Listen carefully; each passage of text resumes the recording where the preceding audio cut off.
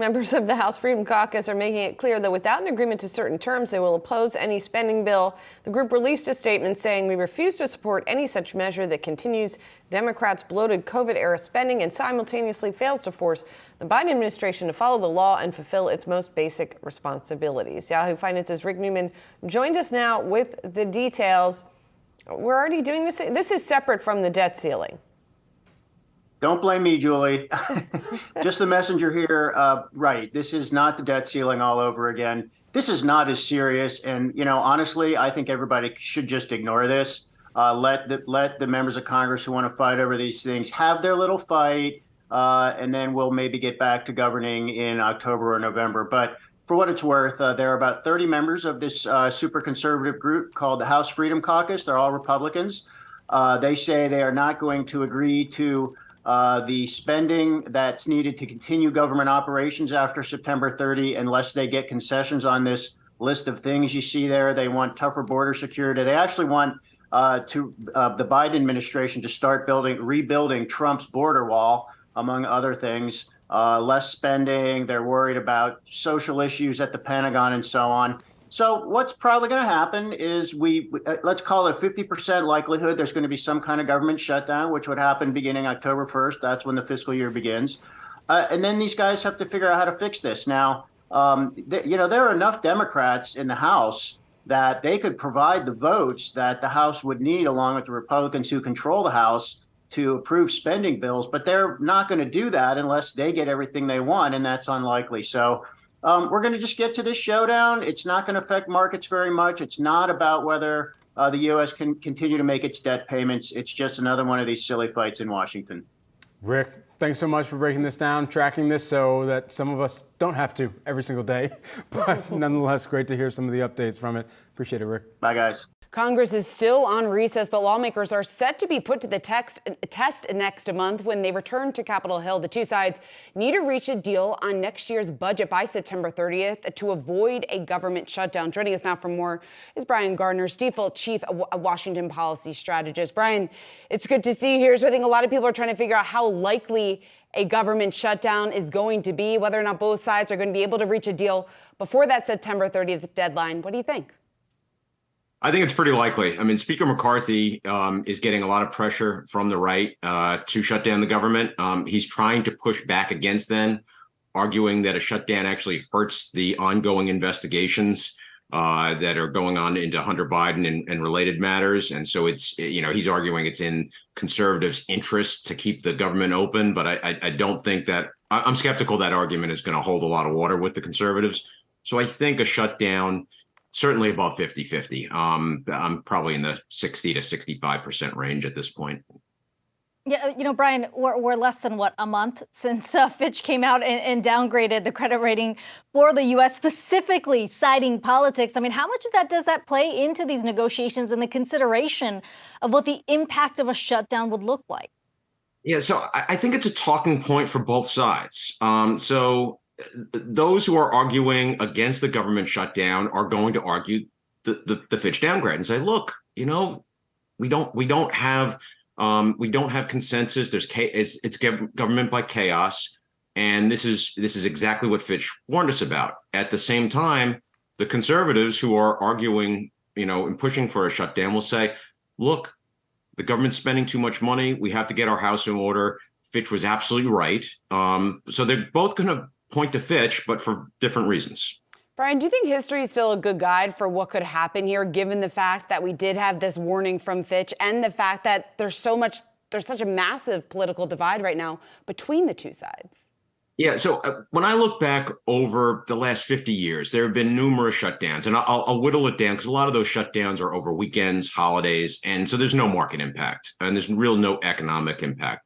So if you get to the 6 or 7 times the government has shut down for 5 or more trading days, I don't think you can get a good correlation to a market move. Matter of fact, the last shutdown we had was one of the longest, if not the longest shutdown we've ever had, 34 days from December of 2018 into January 2019. During those 34 days, the market rose 10%. So to get a correlation between the shutdown and the market, I don't think works. So what I'm telling our clients is there's going to be a lot of political noise over the next couple of weeks. But based on history, just stay calm, ignore it, pay attention to the fundamentals, monetary policy, the stuff that typically drives markets during these shutdowns. It's just not the shutdown itself. So it's a non-event from a market I think so, yes. I mean, I think there are other geopolitical and government policy-related actions that will drive the markets.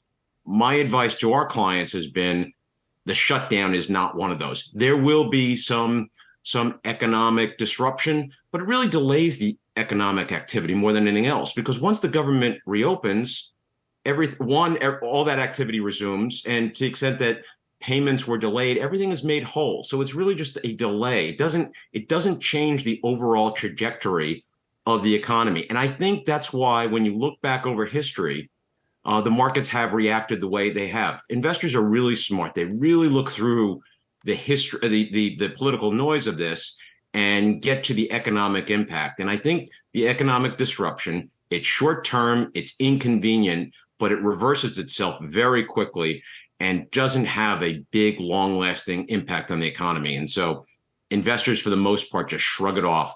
Again, we're going to have the Fed coming out of Jackson Hole. We have a September meeting. I would argue that September meeting is going to have more of an impact on the market than a shutdown will, and they're only about 2 weeks apart. Brian, you said that there was a couple of geopolitical risks here that you're keeping on. So besides the Fed, what else do you think is going to be a bigger driver here then for the market? Well, obviously, in Europe, Ukraine continues to be one of those issues. Commerce Secretary Raimondo is in China right now. The situation there, the situation with the Chinese economy is probably bigger. I should have probably put that ahead of the Ukraine situation. So I would point to those as two situations that investors are and should be looking at more closely. And of course, reiterating what I mentioned before, monetary policy, the Fed meeting, ECB, obviously, Bank of England, Bank of Japan. There's a lot going on in the world of central banking and fighting inflation. Specifically on Secretary Raimondo's visit, I mean, she made comments over in China saying that she has spoken to American businesses who just don't see China as investable. I'm curious what you're hearing. How has that view shifted? And what does that ultimately mean from a DC perspective? I mean, you sort of separate the strategy, the national security importance that the administration is trying to highlight versus what the business case is for the world's second largest economy.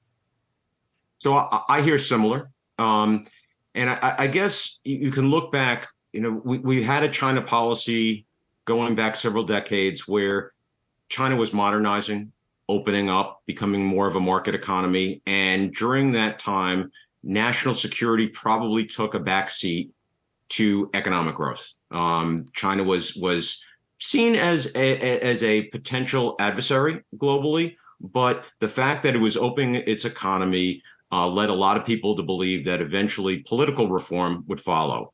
The market reforms halted and reversed. The national security concerns have become greater, putting economic issues to the back burner. I think Raimondo being in China helps to highlight that, because I view the Commerce Secretary, the position, not the individual, but the position as being really an advocate for U.S. business abroad.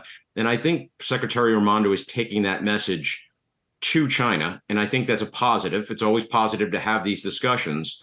But I think we need to be sober in looking at the situation in China, because of under President Xi and the reversal of market reforms, really a backward move politically in terms of opening up Chinese society. I think national security is a bigger issue. And so, yeah, it makes China less investable than it has been, going back the 20, 30 years that many businesses were used to. Investors a little bit more hesitant given the current geopolitical landscape. All right, Brian Gardner, great to have you. Stifel, Chief Washington Policy Strategist. Thanks for having me. The deadline is fast approaching for Congress to pass a spending bill and avert a government shutdown by the end of this month. We have been down this road before with the Democrats and Republicans unable to come to an agreement on the budget. The key sticking points this time around, well, some Republicans are looking for deeper spending cuts, while certain members of the more conservative wing of the party in the House are asking for tighter border policies and a vote to impeach President Biden. Here with the latest from the Hill, we've got Democratic Maryland Senator Chris Van Hollen. Senator, it's good to talk to you today. I realize so much of this is up in the air on the House side of things, but how optimistic are you that a government shutdown can be averted? Well, it's good to be with you. And the answer to that question really does depend entirely on what's happening in the House of Representatives. And the reason I say that is that here in the Senate, we do have a bipartisan path forward. There's agreement that we should have a short-term continuing resolution to give us a little more time to put together the final budget bills for the upcoming fiscal year. And we've already passed all of those bills out of the Senate Appropriations Committee almost unanimously. So the real problem right now is Speaker McCarthy continues to be really led around by a very far right extreme contingent in his caucus. Look, at the end of the day, if Speaker McCarthy agrees to put up for a vote in the House the kind of bipartisan proposals that we're sending from the Senate, I'm confident that they would pass. The question is whether he will put the country before his own interests and move forward in that way. And Senator, let's talk a little bit about the risk of doing so. We've heard a number of economic projections, but when it comes to spending, there has largely been criticism really from both sides of the aisle from the amount of spending that has happened down in D.C. over the last several years, spanning a number of administrations. Are you at all hesitant? Are you at all worried the fact that we are going to continue to increase the spending here, given where the deficit is today? Well, I think if you look at the bills that have been passed over the last couple of years, you see a significant focus on important investments, including the Inflation Reduction Act and the clean energy industry, the infrastructure bill. So I think those are important investments in the economy. I will say that as part of the Inflation Reduction Act, for example, it was in the end deficit neutral because we did raise taxes on some of the very wealthiest corporations. We essentially put in place a minimum tax for the most profitable corporations. So, look, at the end of the day, it was really important to help the economy during COVID. But yes, looking forward, it's going to be important to make sure we keep an eye on the deficits. Senator, let's switch gears here to talk about a big meeting that you were part of today. We, of course, had major tech executives coming into D.C. to discuss the framework of AI regulation. I'm curious what you think that framework should look like, and to what extent these executives, CEOs, should have a say in that, given that they are the ones that are creating or behind this technology. Well, I attended the morning session, which lasted a couple hours. I thought it was a very good discussion. We had the CEOs of tech companies. We also had the representatives from the labor movement, AFL-CIO, and from a number of civil rights organizations. And look, the good news was there was broad agreement that there's an important federal government role to play in establishing guidelines, rules of the road, to try to make sure that we have AI implemented in a safe way. Of course, the challenge is always the details, and the devil is in the details. But this was a really important step to get a lot of people in the room and begin to sort of sketch out the way forward and get broad agreement that we do need to provide some federal guidelines and, importantly, some kind of federal mechanism for testing the AI systems to ensure that, in fact, they are meeting the safety requirements, that they do have the boundaries that people agree are necessary. Senator, it sounds like you might be, or are you confident that you are going to be able, that lawmakers will be able to get the support here, bipartisan support, to actually pass some meaningful legislation when it comes to AI? Well, I hope so. As I said, the devil's in the details. I think you'd find broad agreement even today on some general principles. The challenge always is in translating general principles into more detailed guidelines. But I do think that getting everybody in the room, and I'm not just talking about, the CEOs and the civil rights groups. I'm also talking about senators from both sides of the aisle, Republicans and Democrats, to begin to kick around these ideas was an important first step and really unprecedented in many ways. I think it is an indication that, folks recognize that AI can be transformative, can bring, of course, many positive things to our country and to the world, but also there are great risks. And so, again, a very important first step, but just that, a first step. And Senator, when we talk about tech regulation, we understand that's not a fast process. The issue is always the tech moves quicker than the regulation.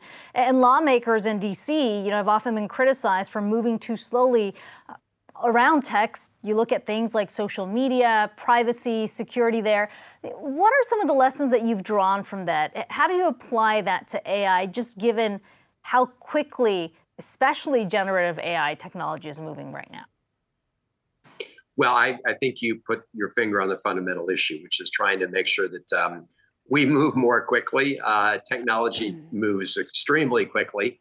And I think there is a general consensus that when it came to things like social media, that the Congress did not move fast enough. In fact, it really hasn't moved. And because we think AI could have, again, these very big risks along with big benefits, that it's important to set these boundaries early. And there was consensus that the federal government is really the only entity that can do that at the scale necessary. And also a sense that it's important for the United States to get its act together so that we are a global leader in terms of setting out these guidelines.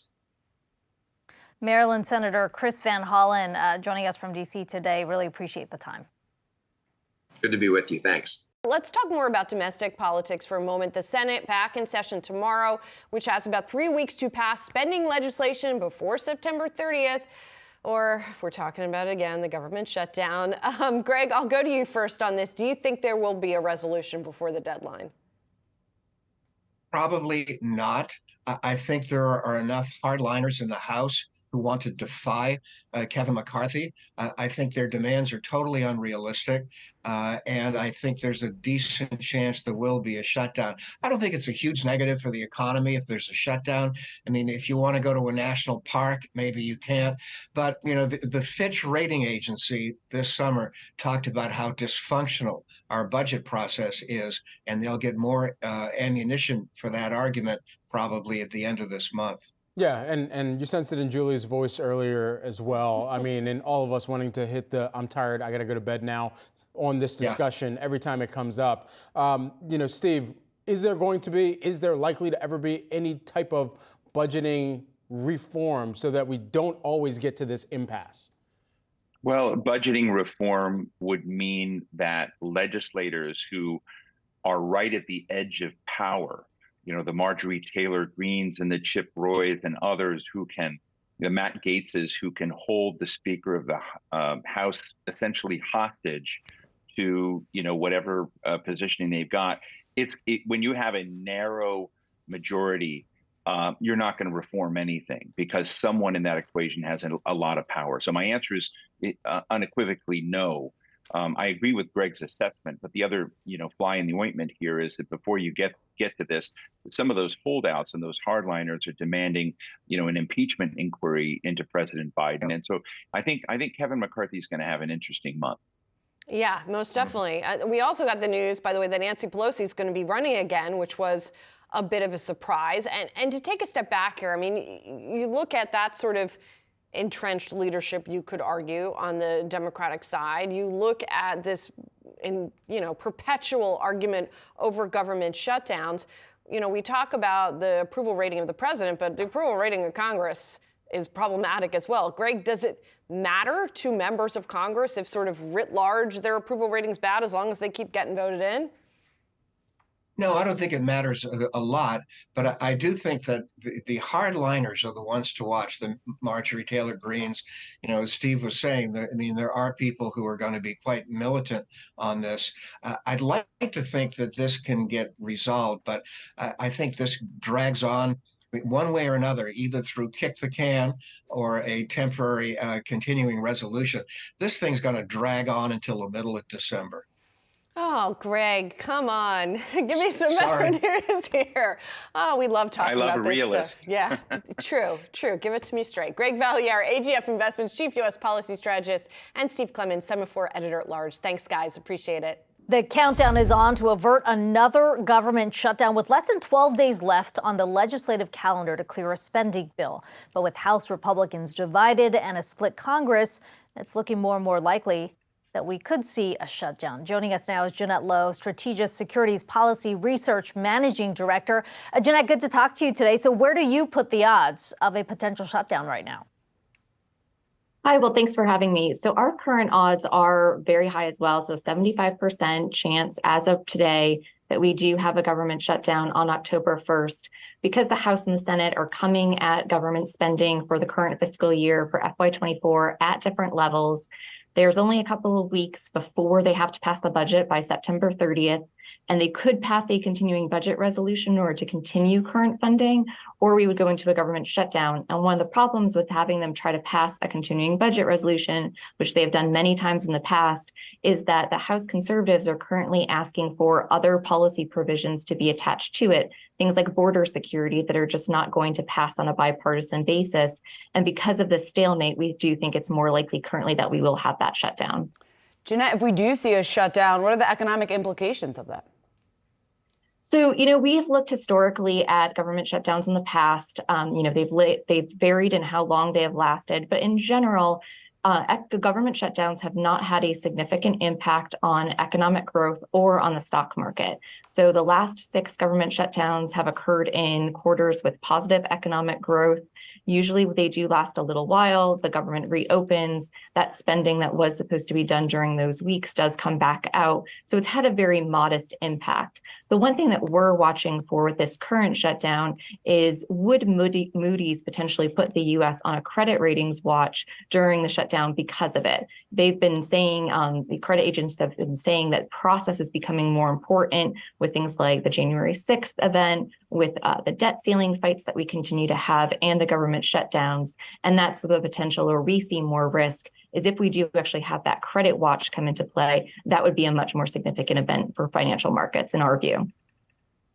Would that have any bearing, though, you think, on negotiations in D.C.? I mean, certainly that doesn't seem to have made an effect when you consider what Moody's did, what the credit downgrade has meant for, how lawmakers in D.C. have been watching this. I mean, there have been warnings about the political gridlock that's been existing.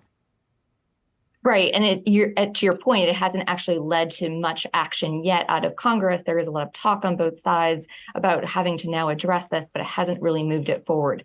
The one thing that I do see is that if we go into a government shutdown, they usually, let's say, last about 2 weeks. In this case, like looking back, it's very similar to what we saw in the October 2013 government shutdown. That one lasted 16 days.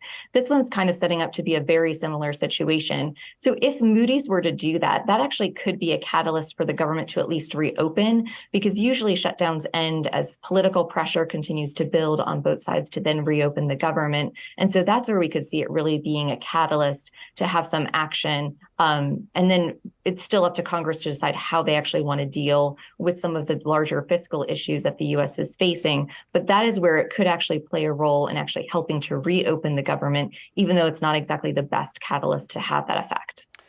Jeanette, what's the risk to the Biden administration on one hand? And then on the other hand, when you take a look at Speaker McCarthy and the pressure that he's under, a number of Republicans want him to reach a deal. And then you have the far right saying that they want him to hold that hard line. What's at risk here when you take a look at those two parties? Yeah, so it's interesting, so presidents generally in the third year of their presidency, they hit a low in August of that year in their presidential approval ratings. And President Biden has had very low approval ratings, hovering around 41%. We actually do think, though, that if there is a government shutdown and it allows President Biden to kind of retake the bully pulpit and stand up every day and say that wants to have the government open and that Congress is standing in his way, that actually could be a benefit to his approval rating and give him a boost going into the re-election cycle in 2024. On the other side of that, though, you do have some risk here for Speaker McCarthy. There is definitely some House conservatives who are quite disappointed in what he's been able to accomplish as Speaker. If he were to cross and go with the Democrats in order to pass a measure to keep the government open, that would definitely cause people to want to move to remove him as Speaker. We definitely don't see an alternative for the speakership as of yet, but that is definitely a risk that he faces. So he needs to kind of thread this quite carefully. Now, he has exceeded expectations in the past, but it could be that the government shutdown, one of the main consequences is that it does hurt his ultimate power in the House. The deadline is fast approaching for Congress to pass a spending bill and avert a government shutdown by the end of this month. We have been down this road before with the Democrats and Republicans unable to come to an agreement on the budget. The key sticking points this time around, well, some Republicans are looking for deeper spending cuts, while certain members of the more conservative wing of the party in the House are asking for tighter border policies and a vote to impeach President Biden. Here with the latest from the Hill, we've got Democratic Maryland Senator Chris Van Hollen. Senator, it's good to talk to you today. I realize so much of this is up in the air on the House side of things, but how optimistic are you that a government shutdown can be averted? Well, it's good to be with you. And the answer to that question really does depend entirely on what's happening in the House of Representatives. And the reason I say that is that here in the Senate, we do have a bipartisan path forward. There's agreement that we should have a short-term continuing resolution to give us a little more time to put together the final budget bills for the upcoming fiscal year. And we've already passed all of those bills out of the Senate Appropriations Committee almost unanimously. So the real problem right now is Speaker McCarthy continues to be really led around by a very far right extreme contingent in his caucus. Look, at the end of the day, if Speaker McCarthy agrees to put up for a vote in the House the kind of bipartisan proposals that we're sending from the Senate, I'm confident that they would pass. The question is whether he will put the country before his own interests and move forward in that way. And Senator, let's talk a little bit about the risk of doing so. We've heard a number of economic projections, but when it comes to spending, there has largely been criticism really from both sides of the aisle from the amount of spending that has happened down in D.C. over the last several years, spanning a number of administrations. Are you at all hesitant? Are you at all worried the fact that we are going to continue to increase the spending here, given where the deficit is today? Well, I think if you look at the bills that have been passed over the last couple of years, you see a significant focus on important investments, including the Inflation Reduction Act and the clean energy industry, the infrastructure bill. So I think those are important investments in the economy. I will say that as part of the Inflation Reduction Act, for example, it was in the end deficit neutral because we did raise taxes on some of the very wealthiest corporations. We essentially put in place a minimum tax for the most profitable corporations. So, look, at the end of the day, it was really important to help the economy during COVID. But yes, looking forward, it's going to be important to make sure we keep an eye on the deficits. Senator, let's switch gears here to talk about a big meeting that you were a part of today. We, of course, had major tech executives coming into D.C. to discuss the framework of AI regulation. I'm curious what you think that framework should look like, and to what extent these executives, CEOs, should have a say in that, given that they are the ones that are creating or behind this technology? Well, I attended the morning session, which lasted a couple hours. I thought it was a very good discussion.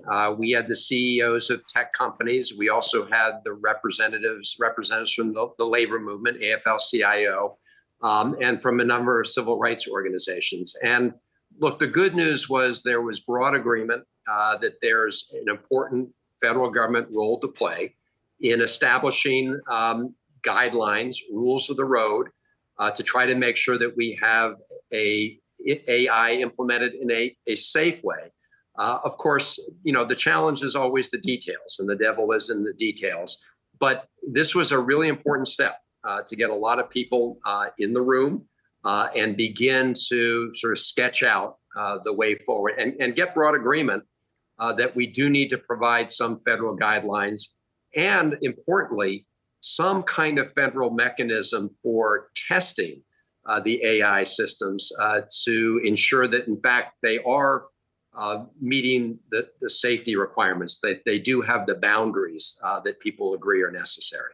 Senator, it sounds like you might be, or are you confident that you are going to be able, that lawmakers will be able to get the support here, bipartisan support, to actually pass some meaningful legislation when it comes to AI?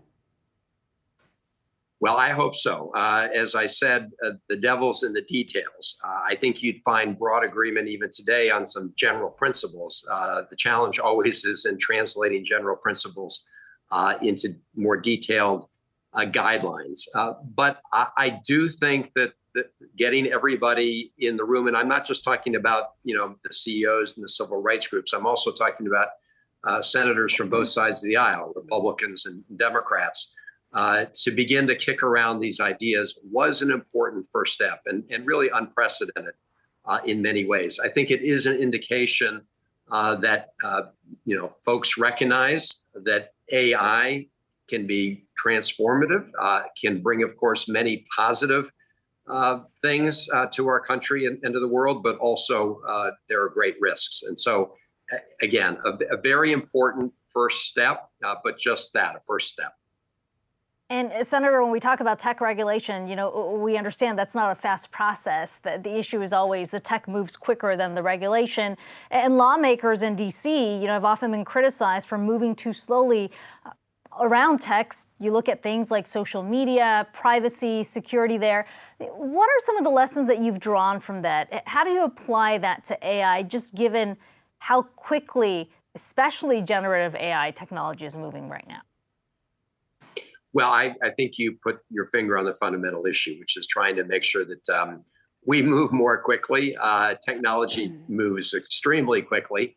And I think there is a general consensus that when it came to things like social media, that the Congress did not move fast enough. In fact, it really hasn't moved. And because we think AI could have, again, these very big risks along with big benefits, that it's important to set these boundaries early. And there was consensus that the federal government is really the only entity that can do that at the scale necessary. And also a sense that it's important for the United States to get its act together so that we are a global leader in terms of setting out these guidelines. Maryland Senator Chris Van Hollen joining us from D.C. today. Really appreciate the time. Good to be with you. Thanks. Well, President Biden's to deliver a major economic address in Maryland today. During the address, the president looks to hit on the impact of federal budget cuts. This coming as the government shutdown continues to hang overhead for the U.S. Here to discuss, we have the White House National Economic Council Deputy Director, Bharat Ramamurthy. Bharat, thank you so much for joining us this morning. So I want to first talk about some of these budget cuts that the GOP is proposing and how far away they are from what the White House is looking at. Yeah, if you recall, there was a set of agreements that were reached in the context of the debt ceiling earlier this year, where the president and the speaker agreed to a certain level of government funding going forward. What we now see is that essentially the House Republican caucus is walking away from the agreement that was reached earlier this year and proposing levels of funding that are far below what were agreed to. So we think that that is both in contravention of the agreement that was reached before, but also if enacted into law, would do real harm to programs that middle-class families and working families rely upon. So then how much incentive is there then to reach an agreement before a government shutdown, given everything that's transpired, especially with lawsuits against former President Trump? Are people really digging their heels in there, or are we actually going to be able to find an agreement at this point?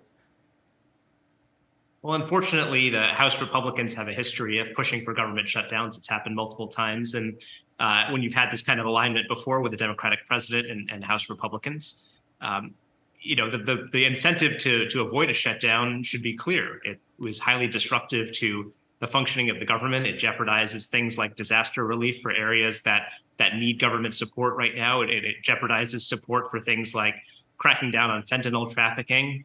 It jeopardizes support for funding for Ukraine, which is badly in need of that right now. So in addition to all of that, it causes disruptions for all the tens of thousands of government employees that live in the area and across the country. It leads to disruptions to things like national parks that American families rely upon. So there's all sorts of good reason to avoid a government shutdown. The president and the Senate, frankly, are all basically in alignment about what's necessary to avoid a shutdown. The issue is that, as has happened multiple times in the past, House Republicans are taking an extremist stance that's jeopardizing the basic functioning of government.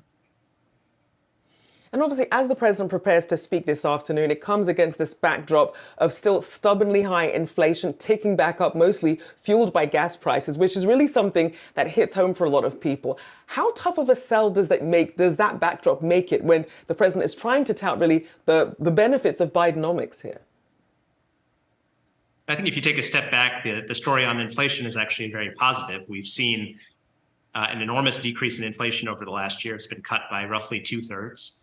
Even in yesterday's report, which saw that headline inflation tick back up slightly, the story on core inflation, which is, of course, what the Fed tends to look at, was actually very strong. We've seen that core is running at about 2.4% over the last 3-month period, which is roughly in line, obviously slightly higher than the 2% target that the Fed has in mind. So overall, I think the story over the last year has been extremely positive. We've seen a rapid decrease in inflation at the same time as we've gained millions of jobs. We've seen wages adjusted for inflation go up over that same period of time. Wages adjusted for inflation are higher than they were pre-pandemic. And of course, at the very highest level, the U.S. has seen the highest economic growth of any of the G7 countries since the pandemic, and at the same time currently has the lowest level of inflation. So obviously there has been a very stubborn global inflation problem that the U.S. has had to tackle alongside our peers. I think the bottom line is that the U.S. has done a better job of addressing that global problem than any of our competitors. And do you think the American public is really more focused on that, on the good that the President Biden has done versus the things that hit home for them with the, a 3-foot, price of gas really, standing out to them? Is the administration doing a good enough job really selling the economic benefits of the plan at the moment? Well, look, I think that the American public has been through a lot over the last few years. We've been through once in a generation, multiple generation pandemic. We've seen global economic disruptions as we've come out of COVID. We've seen Russia's invasion of Ukraine, which has disrupted global oil and food markets. It's a lot for people to get through. And I'm completely sympathetic with the fact that people may be struggling to view the positives in the economy right now. Our job, number one, is to make sure that we continue to steer the economy in a positive direction as we've done over the last 2.5 years. I think the United States is in a much better position than its competitors, thanks to the bills and the leadership that the president has shown over the last 2.5 years. And I think we will remain optimistic that the American public will absorb some of these benefits over time, especially if inflation continues to recede. It's not going to happen overnight, but I think at the end of the day, I think we'll be rewarded for the stewardship of the economy that we've seen over the last 2.5 years.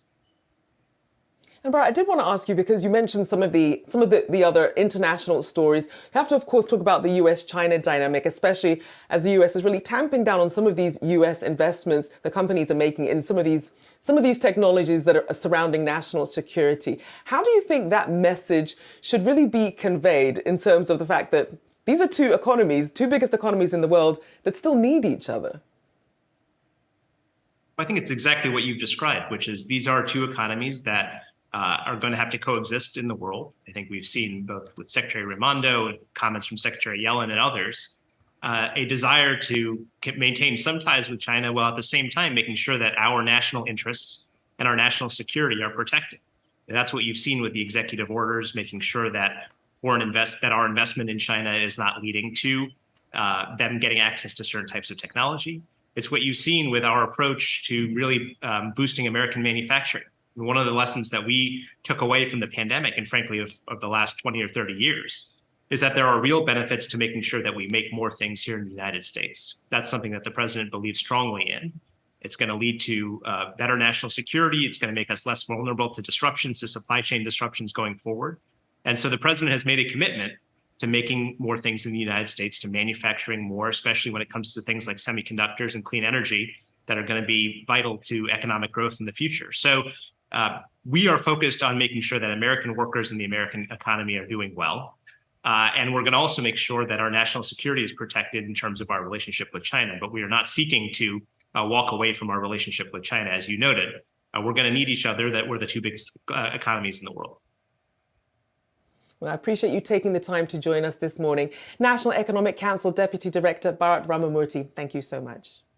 Thank you. Let's focus on the potential political and legislative impact for U.S. capital markets. Joining us now is Brian Gardner, Stifel Chief Washington Policy Strategist. Good to have you on the show here. So first off, for investors who are looking at this and wondering, how worried should they be, 8 days away from this October 1st deadline in terms of the number of days that that Congress has to pass something? How should they be looking at this? I think they should and will be looking at it as a market non-event. They're going to look past it. Look back through history. Going back 45, 50 years, there have been numerous shutdowns. If you whittle it down to those number of shutdowns that last 5 trading days or more, because a lot of those shutdowns are weekends, so markets don't care, but those extended shutdowns, and I don't think you can find that where a shutdown led to a big market sell-off. Matter of fact, quite the opposite, because I think investors were looking at other factors. But let's just take, for example, the last shutdown, which was one of the lengthier shutdowns we've ever had, 34 days from December 2018 into December 2019. Over those 34 days, the market went up 10%. So, if investors are thinking of freaking out, I would just say, careful, take a deep breath. Markets in the past have not had this big adverse reaction that some may fear to shutdowns. And I think this case is going to be similar to that.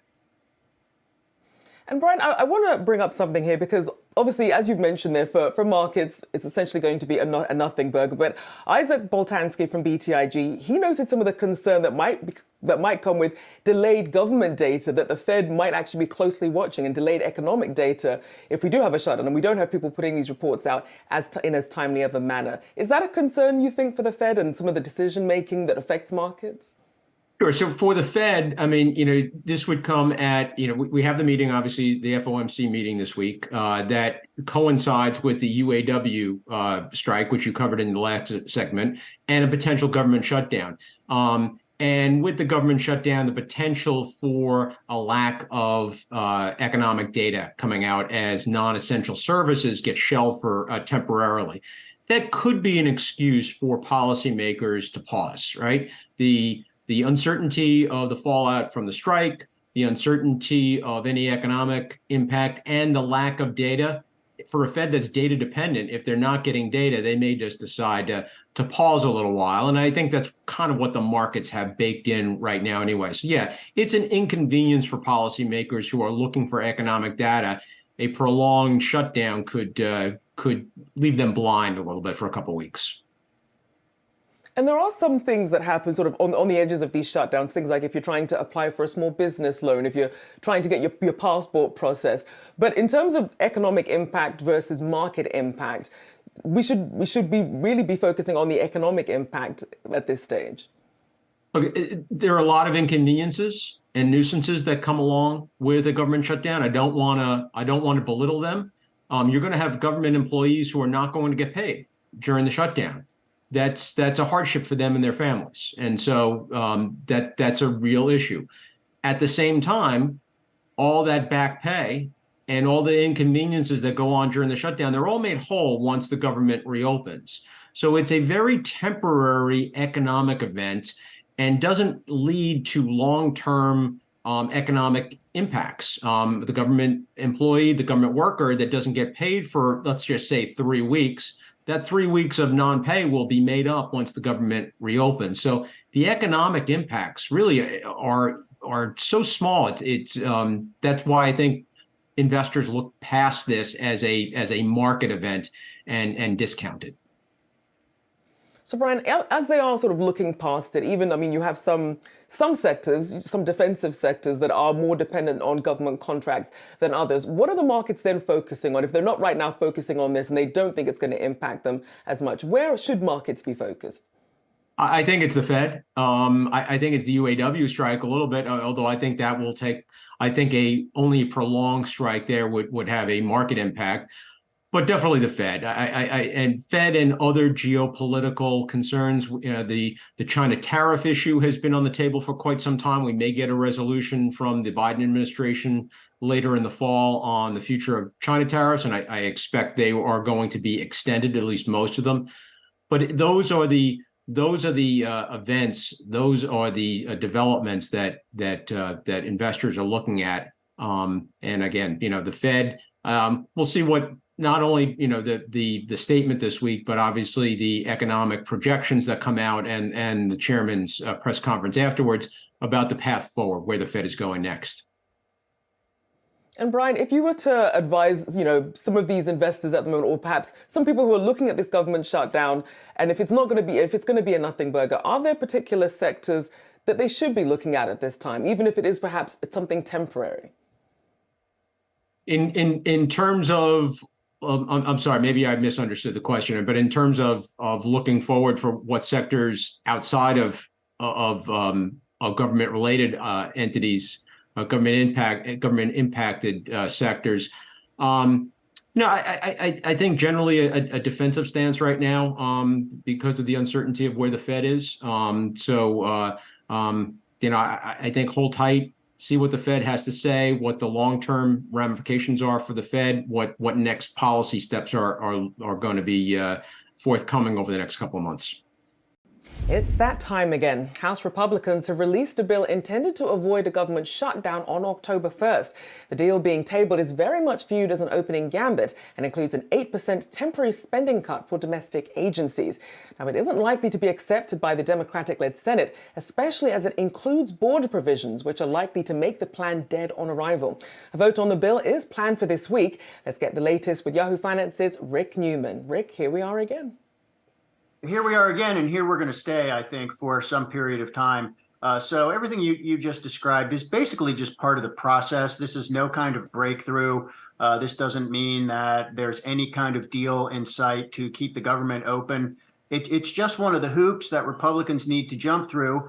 So what needs to happen is that first we have to see if they can actually pass this in the House, and it's not even clear they can get the Republican votes to pass this thing. And then it's going to go to the Senate. It's going to die because of those couple of reasons you mentioned. The Democrats control the Senate, and they're not going to sign off on 8% cuts and all in spending. So then if it gets that far, then we'll get to the next level and the next level after that. But I have not seen any solid political analysis that says there's an opening for a deal here that keeps the government shut down.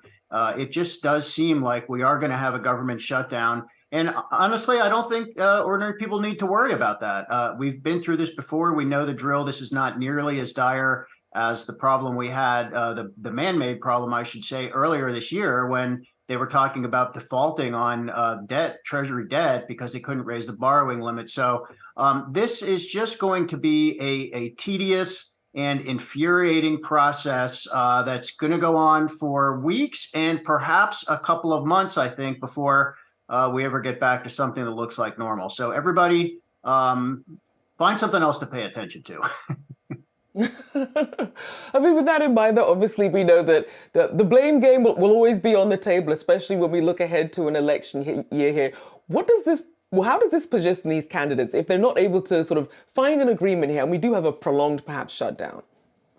I mean, the broader things to keep in mind here are, first of all, Republicans do control the House of Representatives, but only by 4 seats. And they've got this hard right faction. That's the group that's pushing for the fairly severe spending cuts. They want strict new immigration measures, fully knowing that the House may not be able to vote all that stuff in, and that the Senate for sure is going to kill it. So the real question here is how much power this group of hard right Republicans in the House really holds over Speaker Kevin McCarthy. We're back to questions about whether he can keep his job through all this, and how far they're willing to go to just obstruct the normal functioning of the country. There are some Republicans who believe, and I think believe correctly, that it's just a losing move to shut down the government. I mean, most Americans don't want this to happen.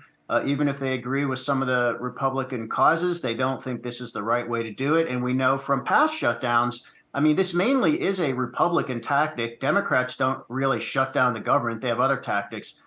This has not worked for Republicans. I mean, polls have shown they do. People generally do blame Republicans for shutdowns, and they are the ones essentially causing a shutdown this time. So we are back to this situation we've been at before, when it's a relatively small minority of the House that is saying we want to stop the functioning of the government in order to make a point. And Americans in general are kind of like, could you just leave the government functioning and make your point some other way? Indeed, October 1st will be ticking up quickly, and with not that many days in session left, we'll have to see what happens. Only 8 Thanks days, for getting us honestly. up to speed, 8 working days in Congress. See, and there you go. Deadline. To try and cover all those issues. Good grief. Our very own Rick Newman, thank you as always. See ya. Speaker Kevin McCarthy and House Republicans recently proposed a 30-day stopgap funding bill that would set the current government spending level at $1.48 trillion a year. For more on the possibility of a shutdown and the impacts it could have, let's bring in Senator Jeff Merkley, Democratic Senator of Oregon. Senator, it's good to talk to you today. I realize the discussions are continuing within the House GOP, but you're on the Hill. What are you hearing about progress being made and the prospects of a shutdown as we get closer to that deadline? Well, right now, the odds of a shutdown are increasing. What we're seeing is that Matt Gaetz has said, hey, let's have a shutdown and then bring up individual spending bills during the shutdown. Well, that is a terrible route to go. I think this is, adult, modern, mature governments should not be shutting down. It's certainly a crazy impact, probably an impact on the markets, an impact on the economy, an impact on all of the government operations essential to keep society humming along. And right now, the House is talking about going out for 5 days and coming back next Tuesday. And at that point, they would just have till midnight Saturday to work out a continuing resolution. So things are looking worse than they did a couple days ago. And if there is a shutdown, Senator, who, in your opinion, gets the blame for that? Oh, absolutely. Kevin McCarthy and the MAGA right. You have a bipartisan process in the Senate where every single spending bill has come out of committee, most of them unanimously with D's and R's. A lot of support for bipartisan continuing resolution that will be in place while we get those bills passed and reconciled with the House. But over on the House side, they're talking about if they even put forward a proposal, it'll be very short for a month. They're talking about an 8% reduction from the deal that Kevin McCarthy pledged himself to with a handshake 3 months ago with the president and the Senate leadership. There's no way that's flying in the Senate. So all of this comes down on Kevin McCarthy and the MAGA right. Senator, it does feel like we are having this conversation every few years, and you have to wonder if there is a way out of this constant threat of a government shutdown. You have Oklahoma Senator Langford introducing this bill that would essentially automatically provide continued appropriations if spending bills don't get enacted. Is that something that you would support? It's an idea that's been floated for some time. But it has a downside also, which is then those who want to make sure that there is no increase in government spending to address challenges we're facing can be the ones who obstruct the possibility of passing spending bills. So I wouldn't leap onto that bill. I don't think it's a balanced presentation. What I would say is we should have a process on our spending bills whereby if they come out of committee in a bipartisan fashion, substantial bipartisan support, They are guaranteed to get to the floor with a certain number of germane amendments from each side, and then it would be appropriate to be able to have a vote to close debate. It would still take 60 votes, but you could do all that without the extensive time delays that exist in the current rule. We could do an appropriation bill a day under that type of rule adjustments. How realistic is that process, you think, given the current political environment? I think it's really hard to change a Senate rule, but if there's enough frustration on the Republican and Democratic side to say, this is the way it used to work.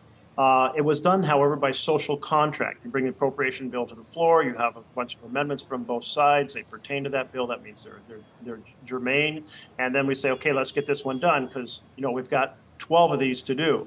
If you can't do it by social contract, the way it was done before, setting out a set of guidelines that allows you to achieve it is logical. I will not say that we're anywhere close to driving a rule change that would give us something like that, but that's the way to functionally address these continuous shutdowns. And Senator, I want to switch gears here to another topic. You have been very involved in this push to end congressional stock trading. I realize that's not an issue that's on the front burner right now, but any optimism you have about that issue moving forward? Well, I do have some optimism because we have 24 sponsors on the Ethics Act that would end that stock trading. We have another bill that Senator Gillibrand has done with Josh Hawley that only has 2 people on it, but at least it's bipartisan. I do think that there is a possibility of the committee that has control or jurisdiction here. I've held conversations with the chair. I think he is interested in holding a hearing and a markup, and I certainly am encouraging that to happen. It does feel like we've had a number of bills being introduced, but we haven't really reached that finish line. Is there any way to move the needle, you think, on this particular issue, short of passing legislation? Well, short of passing legislation, no.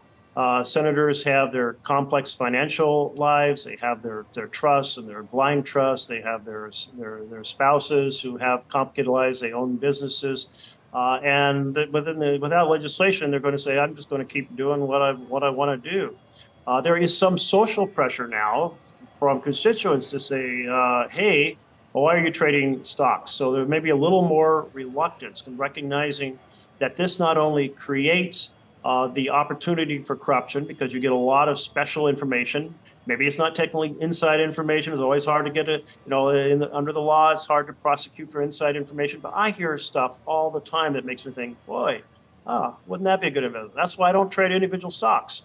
And nobody else should either, because it's not just that members of Congress end up having an advantaged position. It also means that the public looks at it and goes, quite appropriately, that's corrupt to have people writing drug laws and simultaneously trading in drug stocks or getting special classified briefings that tell them what might be happening down the road and deciding to hedge their risk by trading in advance of everybody else. That's just wrong. It needs to end. We are closer than we've been in the past to have a quarter of the Congress or the quarter of the Senate on a single bill. That's never happened before. And so I want to keep this in the limelight. It may take another scandal to put it across the finish line. Well, Senator, we'll be watching closely, and we appreciate your time. That was Senator Jeff Merkley of Oregon. Great to be with you. Do you still have hope that we will see some sort of deal before next Friday? There's always hope, and I don't believe in a no-win scenario. I think we had a pretty frank discussion in conference a couple days ago about some of our members. Remember, 95, 96%, maybe even 98% of the conference is united in what we want to do, but we don't have a significant majority. And so when all the Democrats vote against it, all it takes is 4 or 5 Republicans to join the Democrats. And then, any deal is shut down. And unfortunately, we have 4 or 5 Republicans that are joining the Democrats and voting no. So that's what's going on. And, our test runs were defense where we had absolutely no difference of opinion, but there is supposedly a level of trust. Some of our more conservative members to the far right, they want to see some appropriations that actually reduce spending before they approve any appropriations that increase spending. We're all in agreement. Defense needs to have more funds, not less funds, but the bulk of it, the rest of it, will have a significant reduction in from last year's budget as we start to tackle our debts, our debt. You know, we have $33 trillion of debt, which is a grave danger to America in the future. Eventually, pretty soon, we're going to be paying more in debt service than we are to defense, and that's a line that we don't want to cross. We're going to cross it, but somehow we got to come back from it. So that's what's going on in Congress right now. Representative, does it seem like your colleagues in Congress are fully aware of what the economic impact might be if there is a shutdown and if there is not a deal reached, as we discussed with economists and portfolio managers, what that means for Americans' pockets? You know, is it clear that the rest of the congressional members are also fully aware of that? Yeah, they are. Absolutely, they are. And so, like I said, you know, we got I'm going to say like 98% of our conference is okay with the deal that was cut about a week ago, where we actually get a funding resolution which cuts spending by 8%, also puts on it a rider which will secure the southern border, which everybody is in favor of securing the southern border, and then you know, making our way to the Senate for their I guess, you know, evaluation about what they're going to do, and then finally the president. So the problem is that we've got, you know, like I said, 4 or 5 Republicans that don't want to do that. They want to do what's called normal order or regular order, where we have 12 appropriations bills. We've passed 1. We have 11 to go. They want to see it go through that process. Unfortunately, I'm not sure we have time to do them all. We do have time to do a good number of them to show good faith, but at the end, I think we're going to need this. We're going to need this funding, you know, resolution to get to the Senate to avoid the shutoff. Yeah, we understand what a shutoff or a shutdown means to the government, to the American people. I certainly do not want that, and so we also have some other Republicans on the more moderate side that certainly don't want that, and so, you know, it's an interesting situation. I hope that during this weekend we can come to some solution, then come back and work it through. Look, it says we only have 5 working days. That's not true. We're going to work it through. I don't think we're going to go home next weekend, so until we see this thing through. Congressman, of course, this situation has once again put the spotlight on Speaker McCarthy. Questions about whether or not he is the right person to unite the GOP at a time when the party remains extremely divided. Yes, it's only a small number of lawmakers who are opposing this within the House, GOP lawmakers within the House. But still, though, the fractured GOP party, do you think Speaker McCarthy is the right person for this job? Yeah, Speaker McCarthy has the support of the vast majority of us. Frankly, I don't think there's anybody else that could do a better job.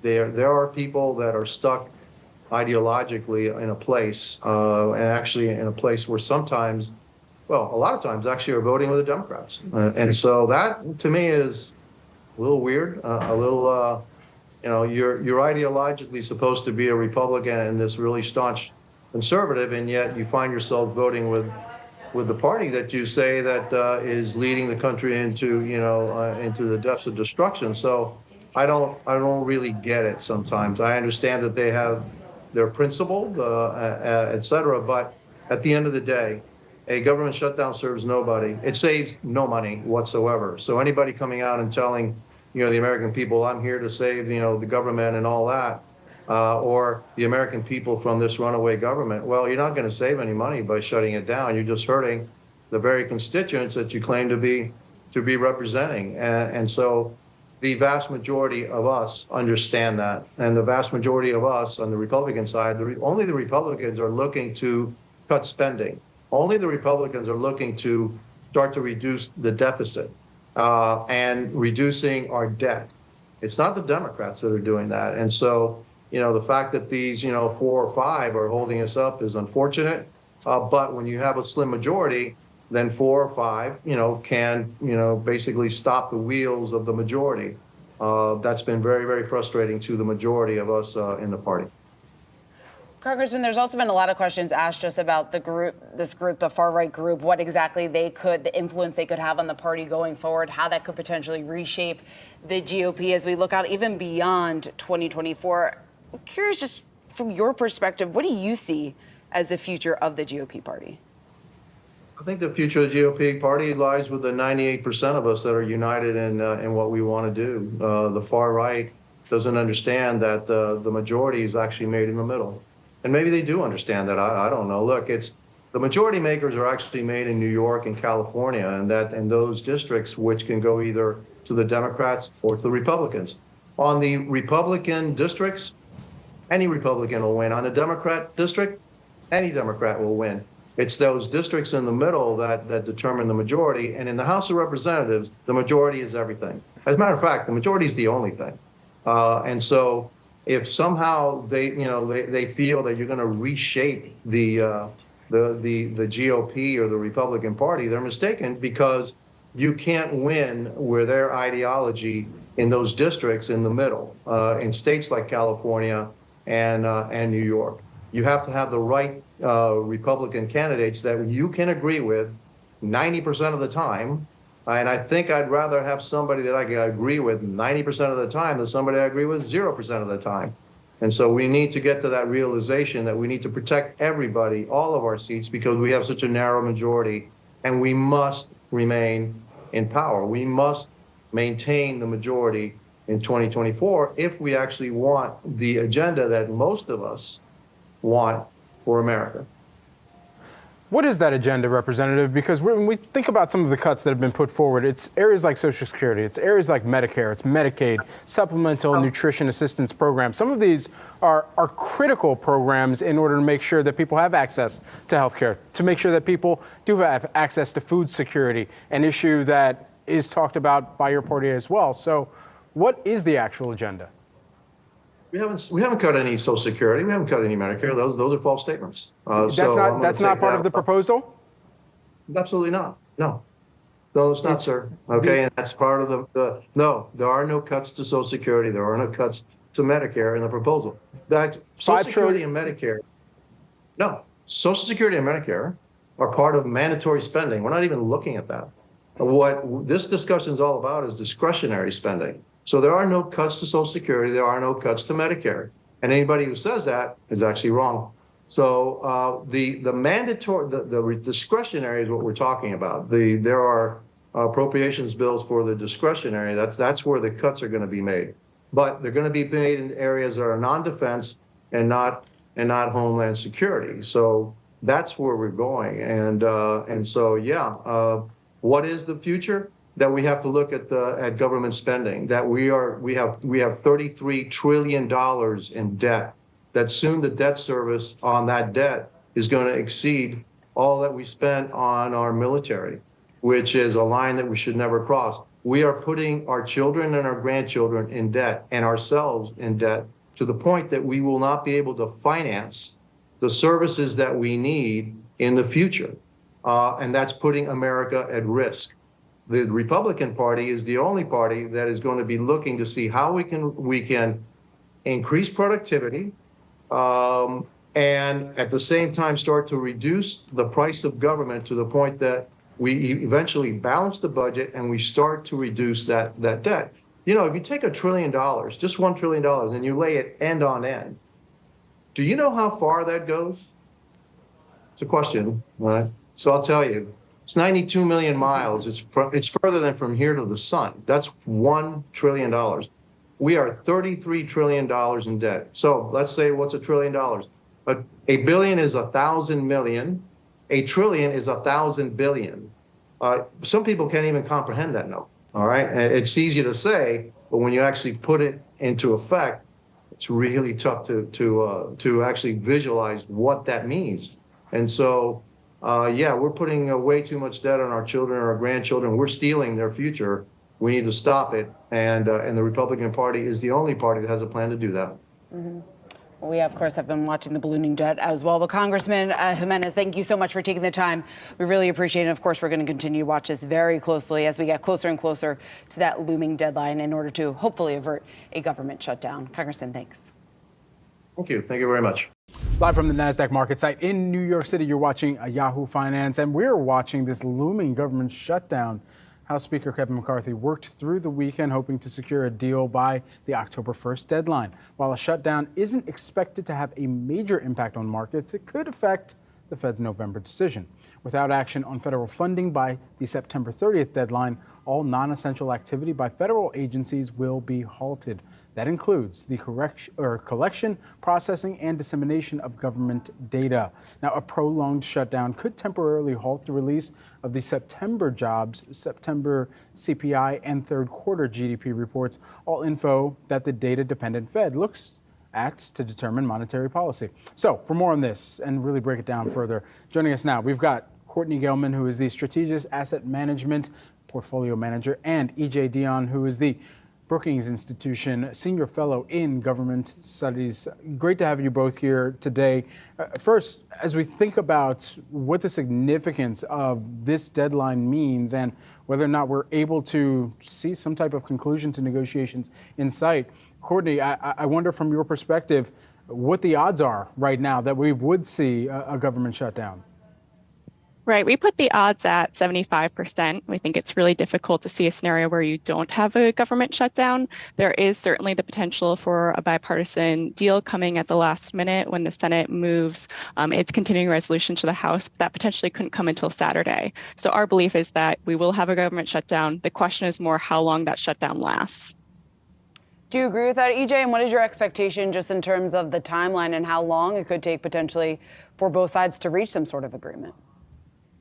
Well, I agree with Courtney that as things stand now, a shutdown seems highly likely.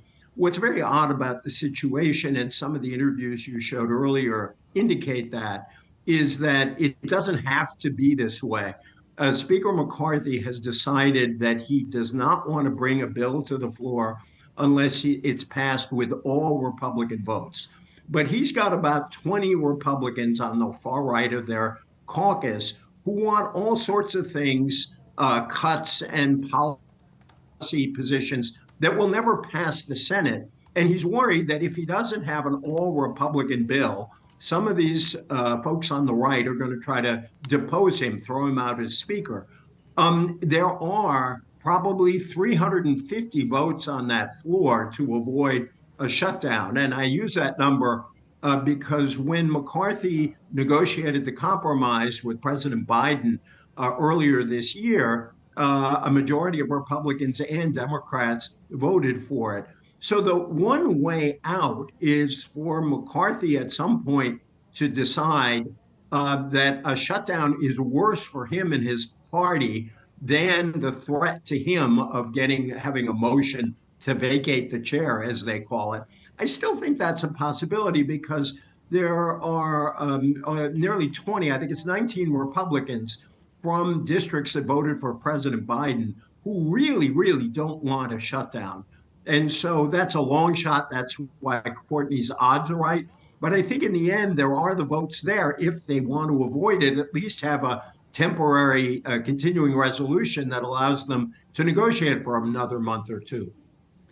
EJ, do you think Speaker McCarthy is in a lose-lose situation just in terms of the options that he has out in front of him? One, he could be viewed as siding with the Democrats and avoid a government shutdown. And then on the other hand, if we do see a shutdown, obviously the blowback from that, but also the fact that he would then be siding with some of the members of the far right from the GOP. How is he thinking about those stakes and exactly what's at risk for him personally? You know, it's nice to have a question where the answer is clear. The answer is yes. He is in a lose-lose situation, which is why this is so difficult. He knows that if he passes something with all kinds of provisions to satisfy the far right, that will never get through the Senate, or he may not have the votes at all, thus a shutdown. But if he gets a shutdown, that's very bad for him and his party going forward. This is configured in a way that he and his party will take most of the blame for this. And it's also a historical thing. The shutdown has generally been a Republican tactic.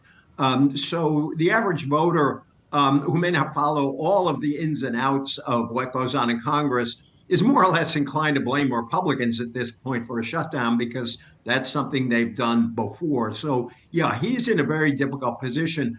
I don't think he's going to listen to my advice, but I think in the end, he'd be better off to govern and let the chips fall where they may. You might even have a situation where Democrats at some point say, look, if there's a motion to vacate, we'll temporarily back you just so we can govern. And I think the behavior of Democrats in the next several days is going to be really interesting to see what they might do, which would either put McCarthy in a more difficult situation or it might get some resolution that doesn't lead to a shutdown.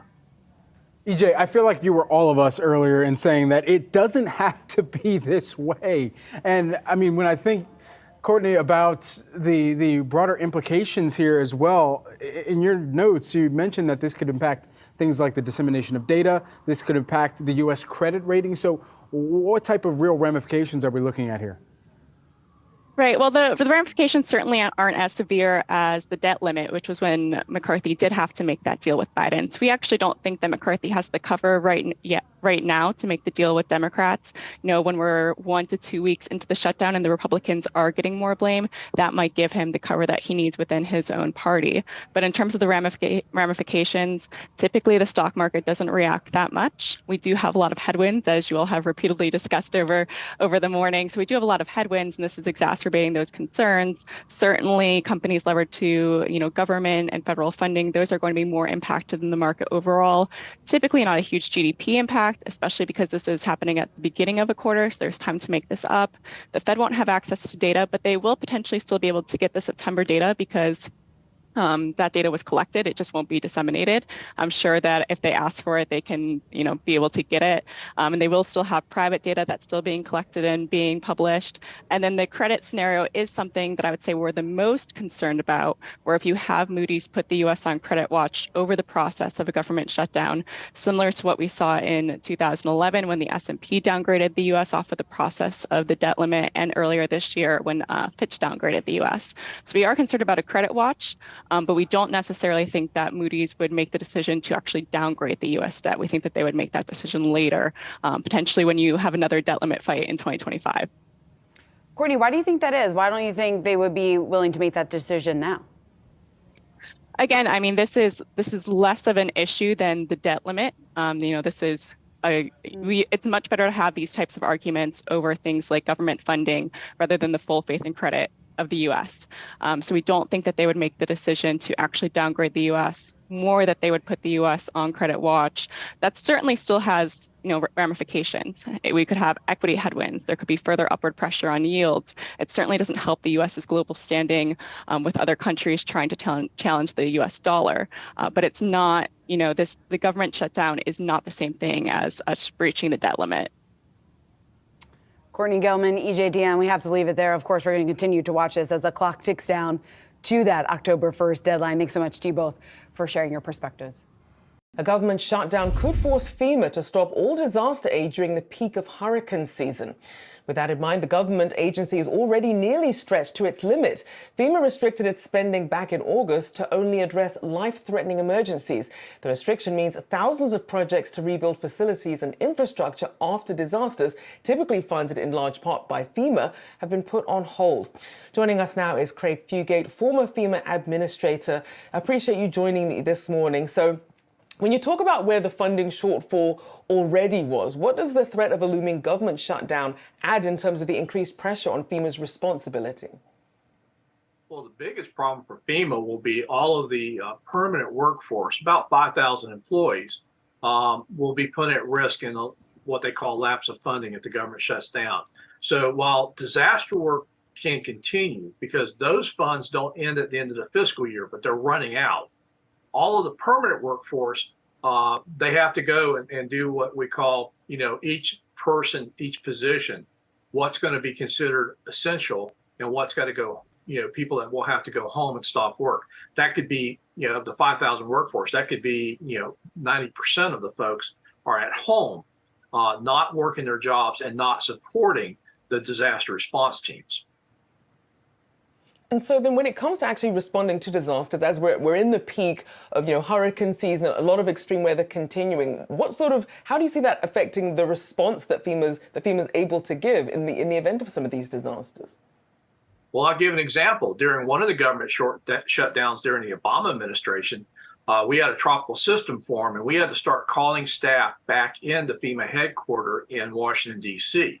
And many of these folks had been furloughed. They were not required to stay there. Fortunately, we were able to get hold of them and have them come in. And they were continuing to do that while not being paid. So then, in terms of the most pressing needs then, in order to be able to have FEMA still respond to these disasters, what are the key priorities that need to be funded for FEMA? Well, the big one is the disaster relief fund, and that's the fund that FEMA has already restricted permanent work until they either get a continuing resolution, which will put money back into it, or a separate supplemental. This is the thing that with the continuing resolution, it would replenish not only FEMA's operational budget, the base budget of the people that are permanent workforce, it would also put money back into the disaster relief fund. And that should allow FEMA to go back to allowing permanent work to go forward. As it is, those funds are still going down. They still are able to respond to immediate needs. And that will not end with a lapse of funding. Those dollars are not an annual appropriation, so they can continue to do that work starting October 1st. But the rest of the FEMA workforce, up to 90% of them potentially could be sent home. And many of those permanent workforce are the people behind the scenes making sure the disaster team and those funds and all the resources they need are being met. A government shutdown looms with the deadline now less than a week away. President Biden and Transportation Secretary Pete Buttigieg ramping up calls for Republicans to come to a resolution ahead of Sunday, warning of impacts to military paychecks, airlines, and public programs. But how is this going to impact stocks? Now, this would be the first shutdown since 2019, where the S&P 500 gained 13% during that 35-day stalemate. For more on this, we want to bring in Kevin Gordon, Charles Schwab, a senior investment strategist. Kevin, it's good to see you. So should we be using history as a guide if, in fact, we do see the government shut down, if they're not able to reach a deal by the end of the week? Are markets just going to shake that off? I think you have to keep in mind sort of the context that we've been in, which is, a pretty weakening breadth profile under the surface for the market. So I think, as an investor, if you're looking at this purely from a market perspective and through that lens, you never want to use the shutdown as something that is going to drive the market in one direction or another. And, you're just talking about the most recent one. If you look at that episode, late 2018 into early 2019, that was a moment when we were coming off that near bear market low in December 2018. You had some pretty strong momentum carrying you through into 2019. So it was pretty hard to work against that current. And then almost conversely, if you go back to the shutdowns that we had in the 70s, we were mired in a secular bear market for stocks, but also fighting a stagflation issue. So I think the backdrop from an economic and a market perspective matters a lot more than, sort of the short-term driver of what the potential shutdown means for the economy from a pothole perspective, not necessarily an entire economic slowdown perspective. All that considered, though, Kevin, when you think about some of the areas of government that would be shut down, are there potential trades, portfolio positions that investors should consider in this type of environment, and knowing that there could be still much negotiation that needs to come forward even after a potential shutdown?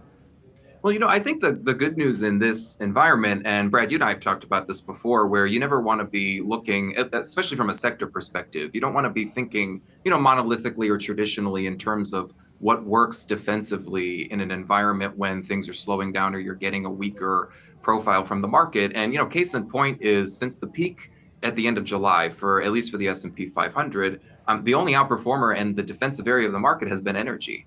And yeah, that's, I think, synonymous with what's going on with oil, but also the fact that energy scores pretty well from an interest coverage ratio perspective, meaning, a lot of those companies have the money and have the funds available to pay off interest expense. That's not the case for the rest of the market, certainly not the case for some of the consumer staples areas, which you would typically consider defensive. So even under the defensive or traditional defensive sector umbrella, utilities look very different from staples. They're trading in different ways. Utilities doing a little bit better, now outperforming energy, but doing a little bit better than what would traditionally be considered safe from a staples perspective.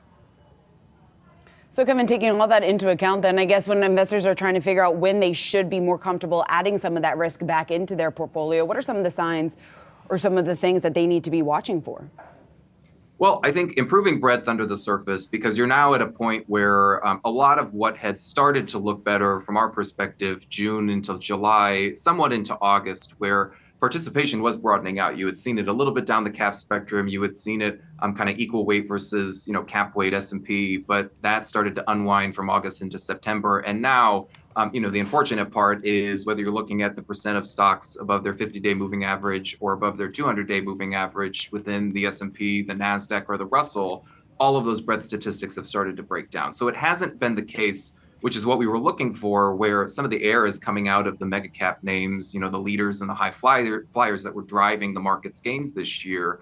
It hasn't been the case where that air is going back into the rest of the market. It's kind of been this broader scale breakdown from a breadth point of view. So I think that if you get a stabilization there and you start to see the rest of the market do a little bit of heavy lifting, you get that lift from earnings and forward earnings expectations.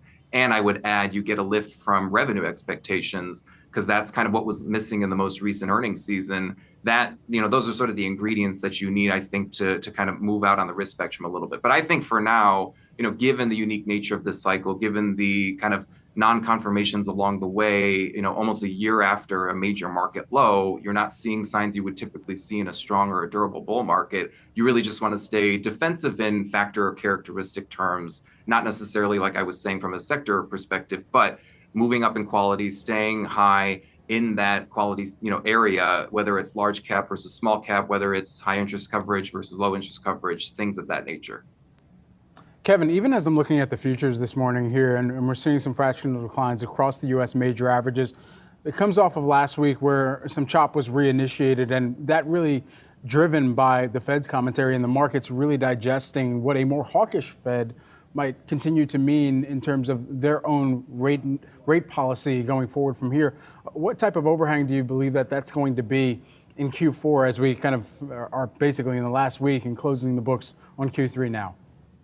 Well, I think even beyond Q4, what you have to now keep in mind, and most recently Austin Goolsbee was out this morning talking about this, is it's not the higher for longer, the higher part of that. It's now the for longer. And Jay Powell was kind of alluding to this, where we now need to start considering whether they hike again or not in November. I'm not sure that's as much the focus as it is moving into next year and how long they stay at a restrictive level. Whether the rate cuts that the market's pricing in right now are correct in the sense that they're just going to be a little incremental and the Fed still keeps real rates elevated, or if we do have to turn around, or if the Fed does have to turn around, start to pivot aggressively and cut rates, but that would be, kind of for the wrong reasons economically. But I think, the overarching theme of all of this is, as you mentioned, you have to start thinking about what are the knock-on effects from what they've already done, and then what do we start to see as they keep rates restrictive? Because you're just getting to that restrictive level now, as the Fed believes, and you still need to see key parts of inflation that they're tracking roll over.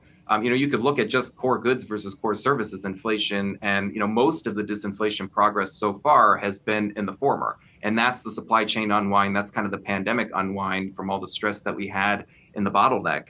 So as that's kind of been alleviated, now you have to shift your attention to services and then any connection that has with the labor market. So, any tightness you see in labor, any, potential unwind there, yeah, that probably alleviates some of the inflation pressure, but is the expense, sort of on the economic side where you start to see spending slow down, and then that tips you into more of a slowdown or a recessionary environment. Too soon to tell what what that's going to look like. But I think you have to keep that dynamic in mind, especially now that we're getting closer to the end of the tightening cycle than we are at the beginning. Yeah, and Kevin, given that, I'm curious, what's your base case just in terms of what we're going to see from Fed policy and then the odds or the possibility of a recession? Are you still confident that we are going to be able to avoid a recession and go back to more of that soft landing scenario? Well, one of our thesis has been for the past year and a half that the economy's been suffering from some form of recession. It's just been rolling in nature, where it started on the goods and the manufacturing side. In housing particular last year, housing definitely went through its own recession. Some parts of the housing market are still in recession, but some of those indicators have started to turn up a little bit, whether it's home builder sentiment, although we've had a little bit of a rollover in the past couple of months. But you haven't had any recessionary-like readings within the services part of the economy or within the labor market. So you've had that nice offset of strength in services and labor, where you've had significant weakness and deterioration within manufacturing and goods. So if you can continue to see the roll through of the recession, where you start to get some rolling recoveries in manufacturing and in goods, but then you start to see a little bit of a slowdown in services and labor, that in our mind, that's best case scenario. But if you do start to see some of these rolling recoveries stunted a bit, and then you also get you don't have an offset anymore from services or labor, then that probably puts the economy into what is more, considered more of a traditional recession. So again, probably the most unique cycle we've ever seen. That makes it kind of tougher to call. But the biggest piece to all of this is labor, because if you slow that down enough, you sort of cut the spending power that consumers have had now that you have this kind of savings cushion that has, wound down pretty much not to nothing, but, getting closer to that point. That's probably the most important dynamic to consider right now, especially as it pertains to Fed policy too. Kevin Gordon, Charles Schwab, Senior Investment Strategist. Kevin, always a pleasure to get your insights here. Thanks for kicking off the week with us. Welcome back to Yahoo Finance, live from the NASDAQ market site in New York City. A possible U.S. government shutdown looms, and with it, risks to the U.S. credit rating. Moody's apparently looking at a downgrade if the government does go into shutdown. Our next guest says that move very much depends on whether there is a shutdown and how long it lasts. If so, joining us now, we've got us a good one. John Heltman, American Bankers Washington Bureau Chief. Always a good one, John, of course. Thanks. You're a good one, too. Think about yeah, thank you. Appreciate it. When you think about the extent to which, or the time span to which a shutdown would have to last for it to have a larger impact on the credit rating, as we had been hearing from Moody's, what type of evaluation would you give that, or what type of time span will we need to be looking at as well? I mean, that's a great question. The fact that Moody's is out there already just kind of warning that this is a problem indicates that it wouldn't necessarily have to be a record-breaking shutdown for it to have a negative impact on the U.S. credit rating. Now, this is not a brand new concept, right? I mean, just a few months ago, we had the debt ceiling fight that was a much bigger and much more kind of existential threat to the U.S. credit availability or credit rating. But I think this is part of a broader problem, which is that Congress hasn't passed a budget in regular order for years and years and years. And this just kind of is a perennial problem that keeps happening, keeps coming up, keeps coming back. So one of these days, we're going to have to get this right. And if we ever want to not have this problem looming over our shoulders all the time. John, how closely should investors really be tracking this? Because like you said, largely in the past, when it comes to government shutdowns, we haven't really seen a massive ripple effect in the market that tends to stick. Looking back to 2019, we actually saw the S&P rise over 10% during the shutdown. So do you think investors are going to be able to look past it this time around again? I think that markets have generally sort of come to the assumption that there's going to be a shutdown, or at least are pricing it in as of right now. So I think the market effects really depend on how long the shutdown lasts. If it lasts, as you say, for like a week or two, I think there's a sort of stopgap short-term spending bill that's being discussed in the Senate. That'll certainly buy some time to come up with a more fulsome approach. And if all those things happen, then the effects, I think, on the market are going to be relatively limited. But the real risk is, and the real question is, if this goes on for, again, weeks, months, then you really see the wheels come off the bus. Well, another developing story, bank capital rules, and JP Morgan's CEO Jamie Dimon criticizing the stricter proposals from U.S. regulators, calling the move, quote, hugely disappointing and a risk for U.S. growth. And he's not alone. U.S. bank groups also have accused regulators of violating federal laws with their sweeping proposals. We still have John Heltman, American Bankers Washington Bureau Chief, with us. So, John, when we try to figure out what the implications are for the banking sector, what exactly this could look like, what's on your radar?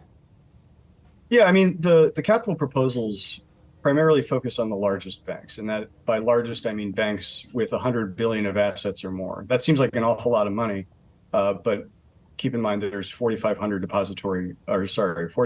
banks, another 4,500 credit unions in the country.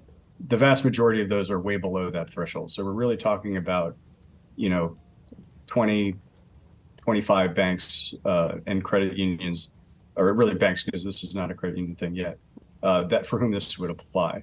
But those are the banks that have the vast majority of deposit shares. So it's very important. And what this would do is it would basically require them to hold a great deal more capital than they have been up till now. That just makes the cost of everything more expensive. It makes it harder to make loans, makes it more expensive to make loans, therefore making banks not do it as much. So that's the risk, and I think that it's decently well-founded because we already have some economic headwinds with high interest rates, making loan demand, tamping down loan demand, and making it harder for banks to make loans. And so would that lead to further consolidation among banks who can't meet that threshold? Probably. If you have a higher costs to do the same kind of business that you were already doing, eventually banks are going to look around and say, you know what, we could do this better if we merge with these guys or we acquire this or that bank. And especially smaller banks will see that they are having to compete with bigger, well-heeled, better-heeled competitors. So there's going to be a lot more pressure to merge. Now, at the same time that all this is happening, the government, the regulators are considering overhauling the bank merger review process with kind of seemingly an eye towards discouraging mergers. That is not yet kind of firmly proposed, so we don't quite know what the contours of that are going to be. But with all these things kind of happening at the same time, something's going to have to give. All right, John Heltman, American Banker's Washington Bureau Chief, thanks so much for joining us here this morning. The government shutdown would have dramatic implications for the U.S. travel economy, with some estimates putting the hit at around $140 million a day. The aviation sector is a key focus, while many essential staff like air traffic controllers are expected to report for duty without pay. Workers calling in sick could be an issue yet again. We want to bring in Mike Boyd, Boyd Group International President. And Mike, lay this out for us, because the estimates are all over the place at exactly what a government shutdown, the impact that is going to have on the travel industry. What's your view? Well, I think initially air travel will be just as inconvenient as ever. We have understaffed air traffic control systems right now, and the employees know they're going to get paid eventually. The real issue is long term, and it's not just things like training. Buttigieg brought that up. That really won't come into play. What really will come into play is the day-to-day regulation that the FAA has over airports, airlines, and also aircraft manufacturers, where Boeing won't be able to get that inspector to take a look at that new system they want approved. An airport in eastern Wyoming won't be able to get an FAA inspector to come and look at the new runway. Over a period of time, that could have a hit. Would this also impact some infrastructure projects, especially given the environmental reviews, permitting that would be disrupted, and some of these infrastructural projects taking place in or around or at airports? It would. In the near term, it certainly wouldn't have much of an effect. It's only going to be several days probably. But nevertheless, in terms of hurting the environment, that's not going to be the case, I don't think, per se. It'll just, if you shut down the whole air transportation system, that's a lot less jet fuel going into the air. But nevertheless, the bottom line of the whole thing is the FAA is in a situation right now where it needs to get reorganized and revisited. We've got new electric airplanes coming along the line that are really heading for a brick wall regulation-wise. We really can't take these people off of those jobs because those are critically important. You and I don't see that, but in 5 years, in 5 weeks, 5 months, we probably will. Mike, what about the travelers' behavior? Do we typically see people maybe canceling their trips if we see a government shutdown? I think people that don't really look into it probably would assume, yes, if the government shuts down, my airplane might shut down. Let's not go see grandma right now. There'll be some of that. But I think overall, at least if this doesn't last, more than a week or so, we're not going to see a whole lot of anything. I don't see a walkout. I don't see people calling in sick. These controllers and TSA people, they know they're going to get paid. It's just going to be a little late paycheck, and there might be something extra in it when it comes. Certainly, and that was the case back in 2019, where we did see absenteeism on the rise, especially after that 2-week period because of delayed paychecks. Now, what kind of impact would that mean for the airline operators should we get to that point? Well, right now today, our air traffic control system has been a wonderfully bipartisan, mismanaged thing over the last 20 years. So I don't think we're going to see anything missing right now. But overall, it's just going to accelerate a decline in the efficiency of our air transportation system, mainly because of the ATC system, but also issues of oversight of airlines, oversight of airports, oversight of manufacturers and components. That's where the real sand might get into the works. And so, as you were mentioning earlier, it also impacts the safety checks therein. So what type of resumption would we be talking about thereafter? Well, I don't think we'll see anything with safety. Look, the airline industry today, they know bad safety is really expensive. So you're not going to have that problem. But getting back on, we bring up a real good point. When you shut something down, getting it back, getting that FAA inspector back to take a look at that new system that a component manufacturer is putting together might take weeks. So it'll delay a lot of things, and it will hurt some companies. There's no question about it, because they won't be able to produce the systems they want to produce or develop them, that sort of thing. It could be, again, that's where you got these billions of dollars and millions of dollars a hit. It's not people getting on the airplane at Gate 7 at LaGuardia. All right, Mike Boyd, Boyd Group International President. Mike, always a pleasure to get some of your insights and analysis around this. We'll hope that we don't get to that point, but you may be getting another call from us. Love to. Thank you, sir. Well, Yahoo Finance's Brad Smith, Shauna Smith, and Rick Newman spoke to former Vice President and current Republican presidential nominee Mike Pence this morning. Here's what he had to say about the looming government shutdown. First, let me say about the government shutdown. You know, I was a House conservative leader for 12 years, and House Republicans are the last line of defense for taxpayers in Washington, D.C. So I encourage the team there and Speaker McCarthy to continue to drive hard for one more down payment on fiscal responsibility and putting our nation back on a path toward a balanced budget. Joining us now is Steve Schmidt, political strategist and founder of the Warning newsletter, YouTube channel, and podcast.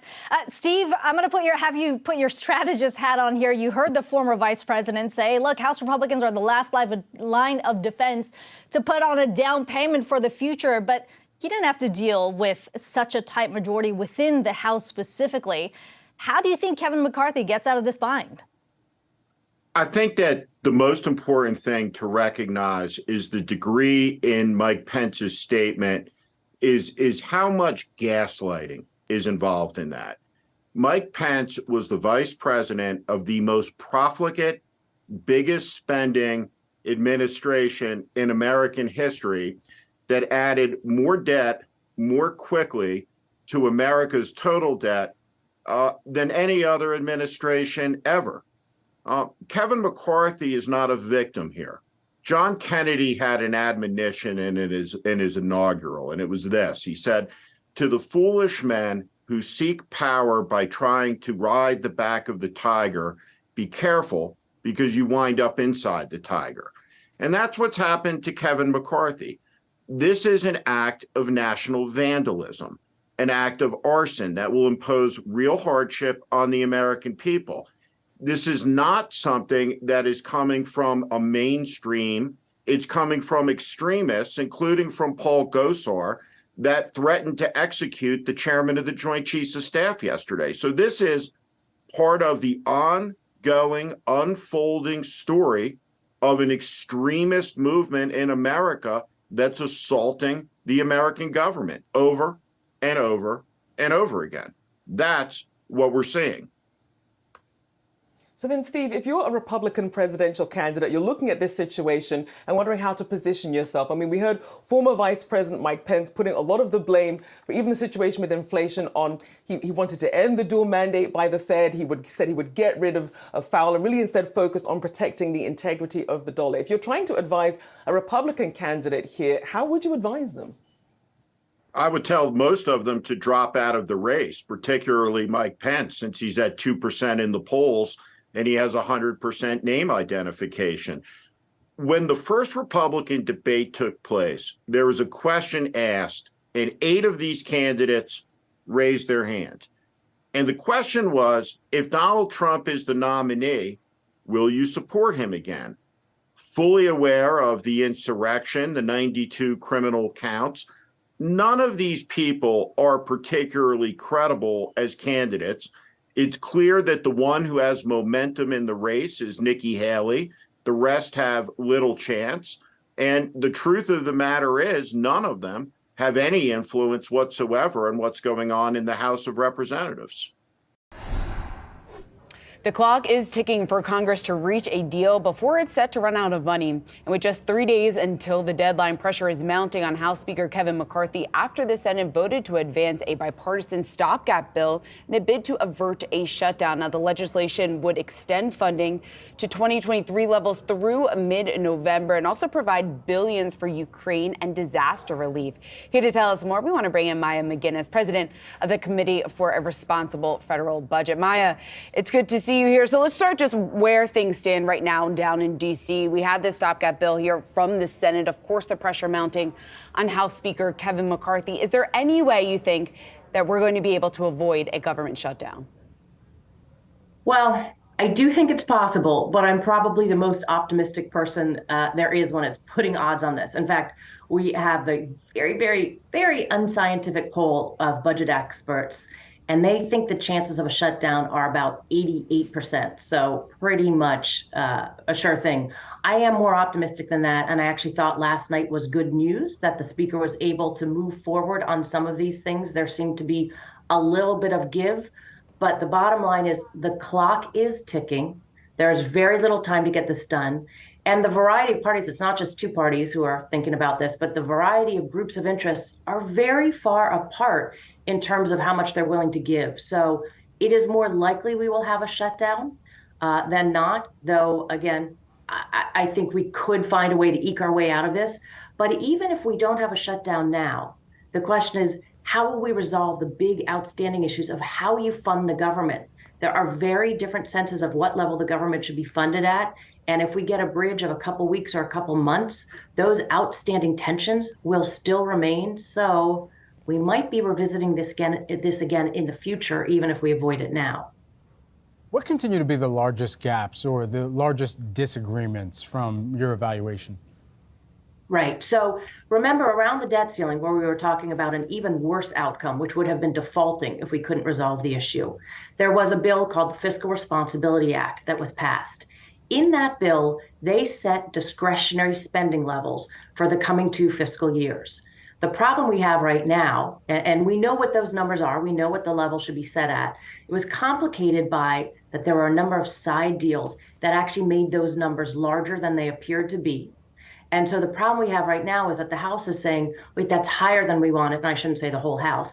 A small group of more conservative Republicans are saying that's significantly higher than we want. And we look at those as caps, but we want to come in below them. Lesser understood is that the Senate that has been working to pass their appropriations bills has also said, actually, we don't like these caps. We're going to spend more than is in them. So they've actually broken through them and are putting about $14 billion more into their bills than has been approved.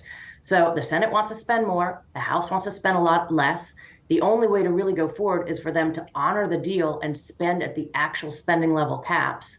And then for them to work out the differences, because this is going to happen again for the next fiscal year, too. They need to be more committed to the agreement they've already made. And then they need to get to the real problem of this, which is the Fiscal Responsibility Act put in place savings of $1 to $2 trillion. But that's not enough to address the big fiscal problems the country faces. And so as soon as they can get through this, nightmare of a soap opera, they need to turn to the real issue, which is how you deal with our fiscally unsustainable situation. What might help us get through that? And Maya, you pointed out there, obviously, the very importance between a government shutdown and a government default. But when we focus on the uncertainty that a government shutdown could bring, or maybe some of the ripple effects that investors, that Wall Street, that Main Street needs to be aware of, how serious are the potential implications of the government shutdown? Yeah, that's been the story of the past couple of weeks where people are saying, how would this affect real people? What happens?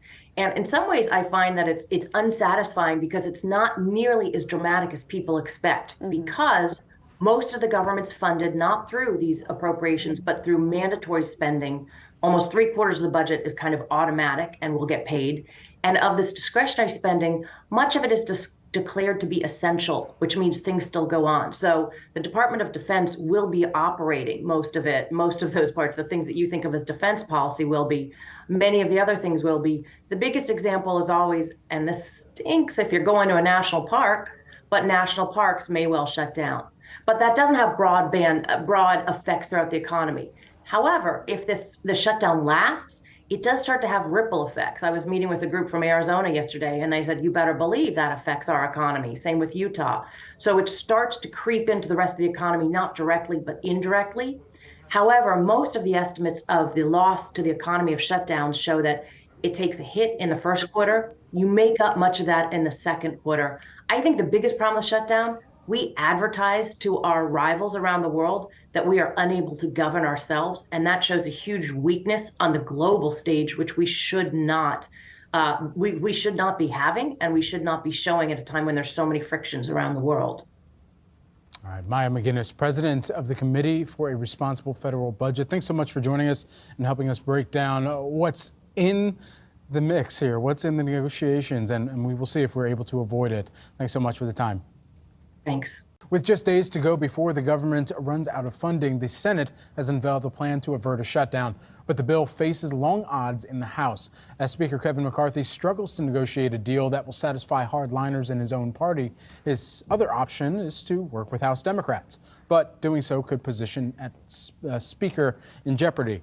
Hard right members, namely Congressman Matt Gaetz, have repeatedly and previously threatened to oust McCarthy. Is there any hope to avoid a shutdown this late in the game? And how real is the threat to McCarthy's leadership? With us now, we've got Chris Lehman, who is the nation's D.C. bureau chief. Chris, good to have you here. We've been trying to get a gauge on the probability that we will either go into a shutdown or perhaps on the Roser side, avoid a shutdown. What are you putting those odds at right now? I would put the odds of a shutdown happening as extremely likely at this point. You know, the deal that the Senate hammered out yesterday would be a good framework if we had a kind of sanely run GOP majority in the House. We don't. As the clips you had showed demonstrated, this hard right faction within the caucus is kind of throttling any deal out of the gate. They have, not even allowed basic spending priorities to come to a committee vote, let alone to a floor vote. As you also noted, the prospect of collaborating with Democrats who could easily pass any House budget measure is sort of a poison pill for Kevin McCarthy's speakership. And the reason for that is in order to get the speakership, he agreed to a motion to vacate provision, which is what Matt Gaetz keeps waving in his face every time there's a prospect of any kind of agreement. So you have this kind of nihilistic wing of the Republican caucus that is simply opposed to any agreement that can be depicted as a win for Democrats. And they're prepared, evidently, to shut down the entire government to prevent that from happening. And meanwhile, Kevin McCarthy is sort of being held hostage to the Faustian bargain he made in order to become Speaker. He gave all this power to the hard right in his caucus, and now they are flexing it and threatening his speakership. So McCarthy's ultimate calculation here is, do you govern in a responsible manner and keep, the basic services of government functioning and potentially surrender your speakership, or do you hang on to your speakership and own what would by any measure be sort of a catastrophic self-inflicted budget crisis on the rest of the country? Sadly, everything is trending in the latter direction. And Chris, that leads me to ask you, because certainly there have been both sides of the aisle obviously at risk here. If we do see a shutdown, just in terms of public perception and the potential backlash there, if we do see a government shutdown, does anyone win in that situation? No, and Mitch McConnell, of all people, has come forward and said that nobody wins a shutdown. And in this case, it is worth stressing, in past shutdown fights, there has been engagement on both sides of the partisan aisle. This is a unique set of circumstances in that it's all self-inflicted on the Republican side. Democrats have, not really engaged because they're just waiting for McCarthy to get his caucus in sufficient order so that, again, basic committee votes can be cleared. So, it's hard to see any scenario. I mean, McCarthy right now is making kind of a last ditch pitch to make it all about border security and claiming that, because, Biden and the Democrats won't endorse a draconian border crackdown, that they own the shutdown. I don't see that really working as an appeal to the general public. You're going to see, millions of government workers who are deemed non-essential no longer drawing a paycheck. You're going to see, profound, knock-on effects in the broader economy in the event of a shutdown. And again, it all stems from the basic inability of McCarthy to keep his caucus in line. That is very much a Republican problem. Should there be a law preventing a shutdown, and should we expect any type of reform on that front? Yeah, that is a very good question. Obviously, it seems like there should be, but of course, the body to pass such a law would be Congress, and we're seeing that, Congress is not, let's just say, at its orderly best right now, and does, the other issue here is this hard right faction. They come overwhelmingly from deep red districts where they don't suffer sort of accountability for, what are nihilistic actions to prevent the government from functioning because they just don't like government. And they also aren't really incentivized to govern. They're incentivized by, social media clicks and virality and, getting incendiary speeches repurposed through the social media ecosystem. None of that is the business of the people. And it's a perverse incentive, but it's pretty much locked in for this hardcore group of hard right representatives. Yeah, and Chris, is this an issue that we're going to see remain here when we talk about the far right, the division within the GOP party? Is that something that's likely to stay now for at least the foreseeable future, given the fact that we have seen efforts in the Senate and in the House to try and unite the party overall, yet it hasn't worked? Yeah, and again, it's important to roll the tape back to last January when McCarthy went through that marathon, 15-vote process to get the speakership.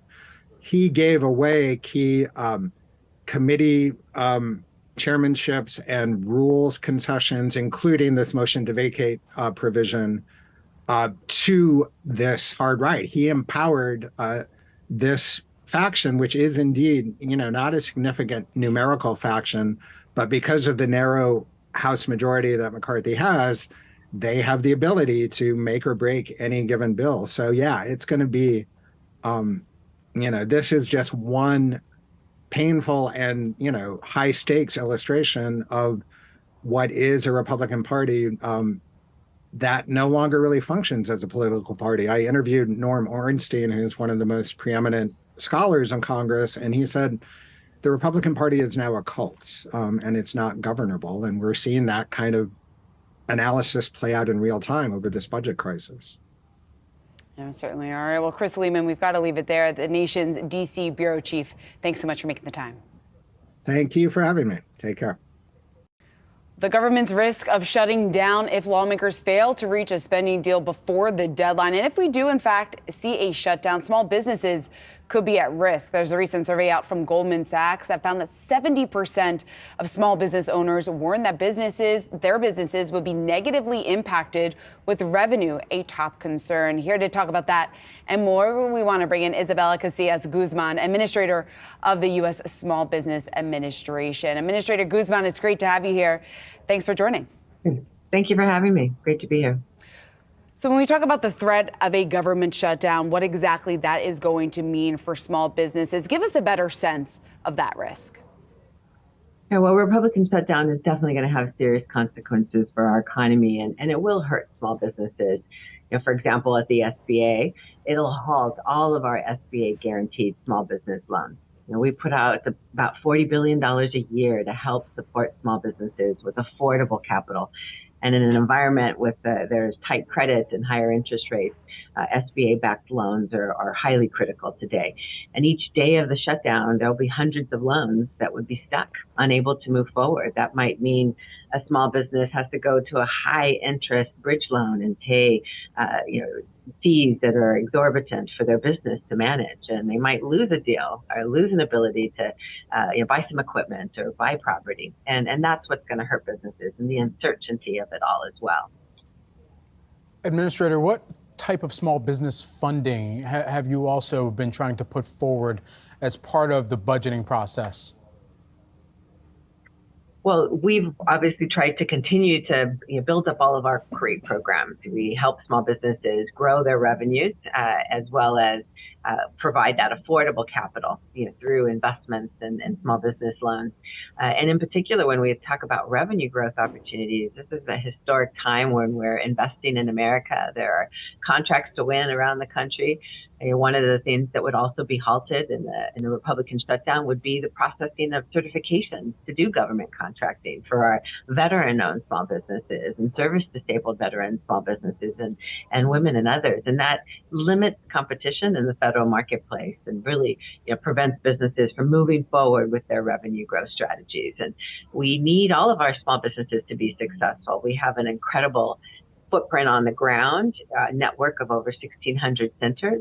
While each of those are independent nonprofits that we provide grants to, we can't provide oversight and customer service for them to continue their good work. So we know that there's going to be devastating impact, and we continue, of course, to put forward in the president's budget a plan that will continue to grow our great capital programs as well as our networks and support to small businesses.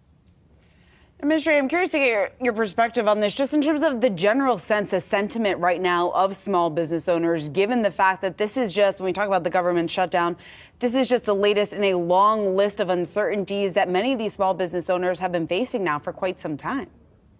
That's right. I mean, uncertainty is what any small business owner will tell you is disruptive. You can't plan around that. And they're problem solvers themselves. They have a lot of grit and determination to be resilient, but they want to solve problems. And this is a problem that they want to see solved because obviously it could have an impact on their business and their ability to respond quickly in the marketplace. And a lot of these businesses are already straddled with debt, already straddled with having to have reduced revenues during the pandemic. They're starting to see the light and starting to see recovery and want to be able to persist on a very strong plan for growth. Any disruption at any time for them in the next few months is not going to be helpful to their businesses. And so that's why this Republican shutdown is even more detrimental to our small businesses, because there's no time for further disruption when pandemic disrupted their lives so much. And it seems like from that perspective, small businesses can't catch a break. Where you think back all the way to the pandemic, or if you fast forward to this year and the number of different union negotiations that have taken place and strikes that have also meant that some of those small businesses don't have the same amount of paying customers that are coming through. And for now, as they're staring down a potential government shutdown where that funding could go in a different direction or just not be able to be dispersed to them. So where ultimately are we able to see a clear light at the end of the tunnel for these issues to be surpassed for small businesses, and then for a clear runway for growth of small business in the U.S., especially as we look towards 2024 and hopefully many of these issues being in the rearview mirror? Yeah, well, just recently, the Chamber of Commerce had done their optimism study, and it was hopeful for small businesses. And as I said, many of them are benefiting from not only the COVID relief that helped position them and help them survive during the pandemic, but they're going after investments in America, whether that's contracts and helping us build our roads and bridges, or whether they're manufacturers or an innovation economy and are planning for the future. They have strong hopes in the future, and that's what's so amazing about our entrepreneurs in this country. And we've seen 13.6 million new business applications filed. These are businesses that we want to see survive. They're the job creators. They're the ones who are going to create the products and services for the future that'll make our economy globally competitive. And so as we look to continue to try to build resilience within our small businesses. They've had to, as you can imagine, plan for so much disruption. They've obviously had to be more agile, more efficient in their operations. But again, there's only so much that they can sustain. And further disruption when it's unnecessary, when we could actually see that this disruption, this shutdown could affect them, but it could be solved. The Republicans could take action. This is something that is very alarming to our small businesses who don't want to see disruption when there could be problem solving instead. Administrator Guzman, just lastly, while we have you here, the FTC has sued Amazon for illegally maintaining monopoly power, the allegation that's come forward. We no doubt have heard many small businesses talk about the practices of Amazon over the years, but do small businesses want a breakup of Amazon? Yeah, it's a complicated issue for sure, because we saw, especially during the pandemic, small businesses depending on digital technologies, on key platforms to be able to build revenue and get their products out the door when oftentimes retail and main streets were negatively affected. Being online also means opening up to marketplaces abroad. And on a lot of these platforms, you see small businesses trading with multiple countries and really building their businesses. So it's a challenging topic. Obviously, small businesses want to increasingly leverage digital e-commerce and take advantage of the more than $5 trillion digital e-commerce marketplace that is global.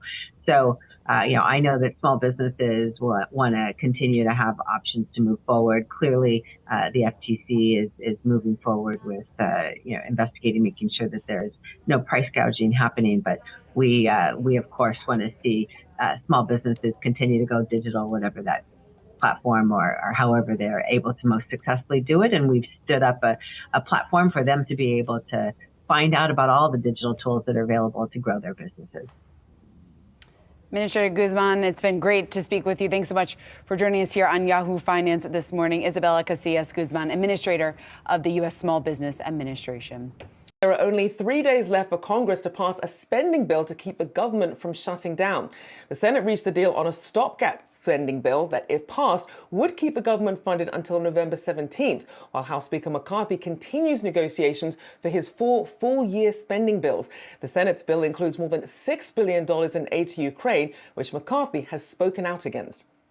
Meanwhile, McCarthy finally got the vote to bring his bills to the House floor for a debate. Our next guest has been at the negotiation table in Congress and is here to share his insight. Let's bring in former Senator from North Dakota, Byron Dorgan. Thank you so much for joining us this morning. So, as someone who's been in the room in these sorts of situations, when you look at what some of these GOP holdouts are asking for, how close are they to even averting a government shutdown, or how long do you think this might persist, given how far apart they are? Well, it doesn't seem to me they're close at all. I mean, we have, particularly in the U.S. House, we've got a few loudmouths that care very much about trying to find a way to shut down the government. I mean, it's very bizarre. There's a kind of a profound ignorance here about what this means to the American people, what it means to good government. And so, in the past, we had a Newt Gingrich shutdown some decades ago, and I was one of the negotiators that was selected to negotiate and went to the White House almost every day during that period. And I can tell you, once the government is shut down, it's very hard to find a way to negotiate and get it back. Ultimately it'll happen, but this is not a good thing for the American people to watch. The Speaker does not control the House of Representatives any longer. And the Senate, it looks like it has done something that if they send it to the House and the House would pass it, would give us another 4 or 5 weeks, but then we'd be right back into it again. So my wish is that Congress would begin to behave in a way that it used to behave, do the right thing, compromise. The lubrication of democracy has always been compromise. That's what they should do. Byron, I wonder if you can speak to that. As somebody who has been at the negotiating table before with that clock ticking on a government shutdown, how is this current political environment different? And how much optimism do you put, given that we could, in fact, avert a shutdown? Well, the current political system is different than anything I've ever known. And it has to do with Donald Trump. It has to do with a lot of things. It has to do with more tribal politics, people more caring about the political party they belong to than the question of the larger government issues. I really wish that we would see both in the House and the U.S. Senate, people care a great deal more about good government than their political party, but that has not been the case. And so my best guess is, and I don't know this for sure, but my best guess is it appears at the end of this week, we'll have another government shutdown. And the American people do not respect that which brings the government down. They respect smart and good men and women in the Congress who would work together and find the right kind of compromises to move forward. And Byron, we know in these situations there always does tend to be the blame game. We saw Speaker McCarthy said that a government shutdown would not be on House Republicans, but there was a morning consult poll of voters. 34% of them said Republicans in Congress would be mostly to blame for a government shutdown. 23% would blame President Biden. 21% would blame Democrats in Congress. So it seems, at least for the voting public, there'll be enough blame to go around. What is the incentive then for some of these GOP holdouts to keep this up? Well, there are no winners with respect to the shutdown of a government at all. And there will be blame cast all around. But there are some people who have come to the Congress who have said, you know what, we don't like what's going on, and we're willing to shut the government down if necessary. And so some have boasted about being willing to do that. I think that's nothing to boast about. The American people deserve much, much better than they're getting, and particularly from the U.S. House. And I mentioned I shouldn't probably use the term loudmouth, but there are a few loudmouths in the U.S. House these days that are very different than the ones that I and many others have served with over decades. This naturally begs the question, why are we back here where we are? We were talking yesterday about just how many government shutdowns there have been. There is some movement within Congress to potentially sort of change that. One bill that's being introduced here automatically provides continued appropriations if spending bills don't get enacted. There are a number of others that have been introduced as well. I mean, is it time to seriously consider something along those lines so that we're not back here a few months from now, a year from now? Well, much of this is about spending, as you know, and so we'll see. I mean, there has to be appropriations bills passed in both the House and the Senate and signed by the president. That represents the process by which the government has the funds to do what it needs to do. So we'll see. But I just, again, there are people in the U.S. House. There's about 36 of them in the Freedom Caucus, maybe 4, who don't mind at all if there's a shutdown. They think it makes their case, whatever their case is these days. And I think the American people really have lost a great deal of respect for the politics of the Congress, and especially the politics in the U.S. House. The Speaker does not control the House these days. You remember he had, I think, 15 votes to become Speaker. So, he has a difficult situation as well, but he's making it more difficult by the kinds of things he's doing and by the leadership he's portrayed. And Byron, I do want to ask you, when you were negotiating, that was a 3-week shutdown. You were negotiating with then Speaker Newt Gingrich during the Clinton administration. Now, that was a 3-week shutdown. Given how much the economy has changed, what sort of repercussions can we expect when we try and get something back up and running when you have an economy as complex as this and as fast moving as this? Well, that was a 3-week shutdown, and we spent a great deal of time trying to think through and work through how do you put this back up. But this is a complicated system that we have these days. Things have become even more complicated, and my best hope is that if there is a shutdown, that it can be relatively brief. But I wouldn't expect that to be the case, given the fact that there's a completely different kind of politics in the U.S. House and in the U.S. Senate. The Senate is different these days. You've seen Mitch McConnell and Chuck Schumer come together. Republicans and Democrats in the Senate come together, at least in this circumstance, for I think a 5-week extension of a continuing resolution. So the Senate is behaving in a way that it should behave just to try to get this done. The House is not doing that, and that has to do with the fact that there's precious little leadership there. And I wish that were not the case, but it is. And I worry very much that if this shutdown exists, that we're going to be in a situation that's going to take a great deal of time to try to work through and find the compromises necessary to put it back up. Well, the clock's certainly ticking. We've got that shutdown watch on our screen there with just 3 days to go until that deadline. Former Senator Byron Dorgan, it's good to talk to you today. Appreciate the time. Thanks a lot. Nice to visit.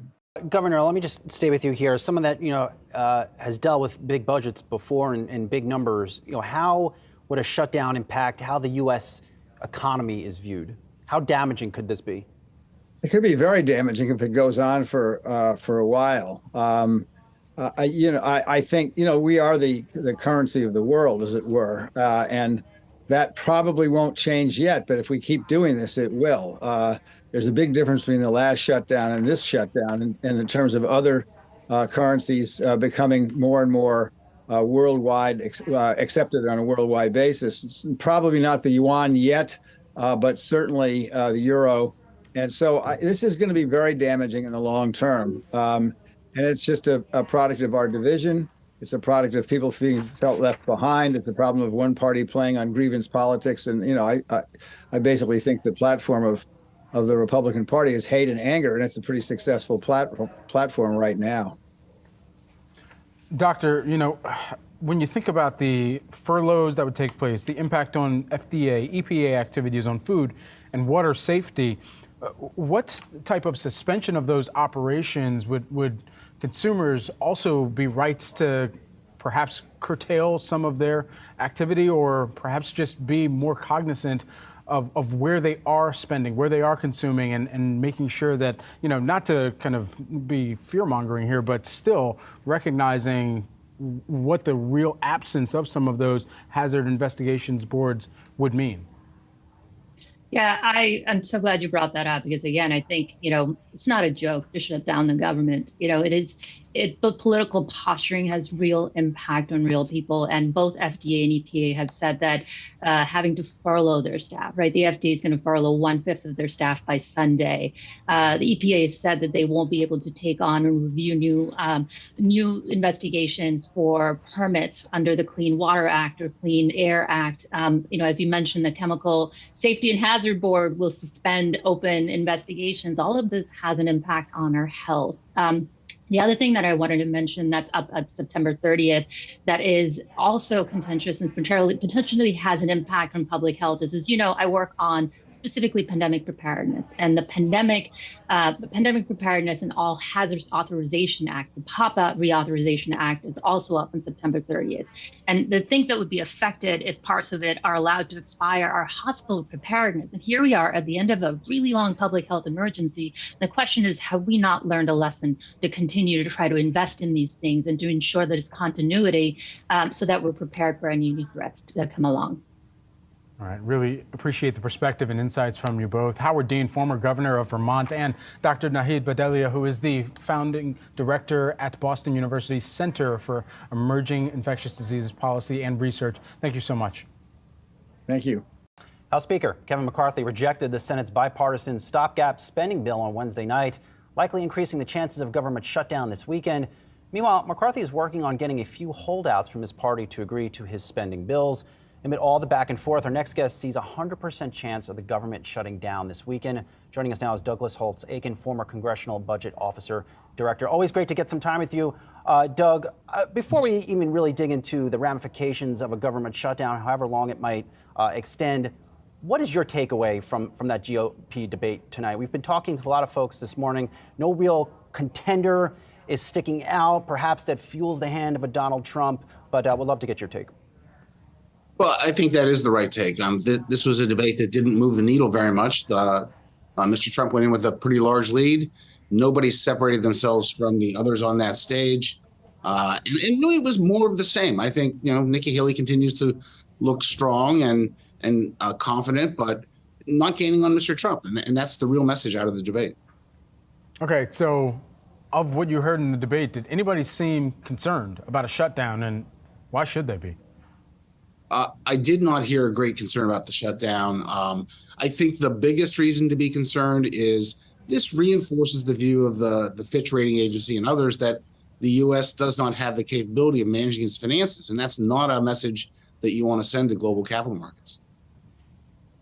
And Doug, you said you see a 100% chance of a shutdown. What is the probability on another credit rating for this country. And I think a lot of folks are trying to understand what are just continuing contentious discussions like this around government shutdowns going back several years ago. What is it doing to the confidence in the U.S. financial system? Well, first of all, I think the reason we're going to get shutdown is pretty simple. If you look at the proposals so far, there's nothing that can pass the House with 218 Republican votes that will pass the Senate. So there's no path to law at this point. And the main reason for that is that there's no reason for Democrats to save the Republicans from themselves in the House the first time around. Once that happens, it's a very different story. So I don't expect a long shutdown. The government shuts down, and at that point, the Senate writes a bill that is consistent with the White House's goals. It goes over to the House, and lots of Democrats vote for it. They jam it through, and the president signs it. So there's a path to funding the government with this hiccup. And so I don't think global investors are going to be terribly shaken by a 2, 3, 1 week shutdown. It's just not a good news story, but it's not terrifically bad news either. If we were to see a shutdown that lasted past a week, 2 weeks even, then who would be the biggest loser in that scenario? Well, I think the biggest loser in that scenario are the U.S. troops. Unlike past situations like this, there has been no provision to pay the troops during the shutdown. And it's a disgrace to not take care of the U.S. military for those who are defending the values of this country. I view that as an enormous error on the part of the Congress and something they should not be proud of. Then there's the sort of nuisance value for everybody in the United States. You can't renew your passport. If you needed flood insurance to close on your new home, you can't get the insurance policy. Can't close on your home. There's just a slew of basic government services. Exporters can't get licenses, which won't happen and which will interfere with the conduct of normal economic and personal affairs. Doug, at the heart of really this debate, I would argue, is this fact, and this country just still has too much debt, and they continue to seemingly add at it at every single turn. How concerned are you about this country's debt? Very. This country has a real threat from the outlook for the federal budget, for fiscal policy. It is a good thing for there to be a discussion about the debt. It's high, it's rising. Under the current laws, it will just continue to rise, and we're on an unsustainable trajectory. That's the terrible thing. The bad news about this debate is it's focused on the wrong part of the budget. It's focused on the annual appropriations to fund the government. The real issue is entitlement spending. We'll spend $80 trillion over the next 10 years if my old shop, the CBO, is right. And of that, $50 trillion will be entitlement spending. Only $20 trillion will be the things they're fighting about right now. So the real issue is, how do you make Medicare and Social Security financially sustainable over the long term? And I'll just point out, this isn't just green eye shades view of the world. If you're 55 and planning to retire in 10 years, you have no idea what your Social Security check's going to look like. You can't make a reasonable financial plan. That's disgraceful. Social Security is past due for getting fixed by the Congress. Medicare is the same thing. So that's what the debate has to be. That's what I want to hear people on a debate stage talking about in Simi Valley. That's what I want to hear the president talking about. And so far, his message has been, I'm not touching it. That's unacceptable. We only got 30 seconds left. Is there any elected official that you've heard put forward an actual solution when it comes to cutting into the national debt? There is one person talking about reforming Social Security, and that's Senator Cassidy from Louisiana. He seems to be a quite lonely voice at this point. So I hope the chorus rises in the weeks and the months to come. Doug Holtz-Eakin, who is the former Congressional Budget Office Director. Thank you so much for taking the time here with us today. Certainly do appreciate it. It's great to see you again. So let's talk about this deal that many, at least on Friday, weren't too optimistic that a deal was going to be able to get through Congress. We did see that. So how are you looking at what was reached and really what that signals here for the next 6.5 weeks until that next deadline? Yeah, good morning. So look, my main point to clients has been, we have expected a shutdown of the government in the fourth quarter, and investors should not care. Our message to clients this morning has been the exact same. We still expect a shutdown in the fourth quarter, and we don't think the client should care. And I think you perfectly summarized it in the beginning when you said, look, all we did is what DC does best, which is punt the hard decisions, punt the hard the hard bills to later on. And all we have here is a punt of the federal funding deadline to November 17th. Sean, Brett, we haven't addressed any of the big issues. There's still fights over spending levels, over specific policies, and of course, over that Ukraine funding, which was the trickiest part of the whole thing for everyone to figure out over the weekend. And so with that said, Isaac, are there any significant portfolio moves that you're telling clients or that you would advise people to consider, given the fact that there are still larger policy decisions that have yet to kind of net out one way or the other here once we get to November? I'll tell you, the one thing that scared me the most was that we wouldn't collect and report official government data during the shutdown. I think obviously we all know it's a pretty sensitive time for the Federal Reserve, and it's nice to have that gold-plated data coming out, things like the jobs report, of course, that we'll all be focused on. So that's point number one, is at least we've got 6 more weeks of that. Point number 2 is there are acute areas of policy concern that have arisen with the government shutdown. So, for example, the National Flood Insurance Program. Had that lapsed, we would have been losing about 1,300 home sales a day. Right. And then the Small Business Administration would have pulled back on credit availability. So there are acute issues that would have been delayed. But by and large, the biggest concern for me was that lack of gold-plated data when the Fed continues to navigate these choppy waters. The government shutdown was averted, at least for now, with the government now being funded through November 17th. Will Congress be able to come to a compromise in just a little over 40 days? Will we have a larger constitutional crisis on our hands? We want to bring in Steve Clemons, Semaphore founding editor at large. Steve, it's great to see you. So I guess your reaction to what played out over the weekend and what we could expect in the coming weeks. Lots of questions still. Well, we went from nail biting. I think we talked about this before about, what were going to be the signals of how this might go.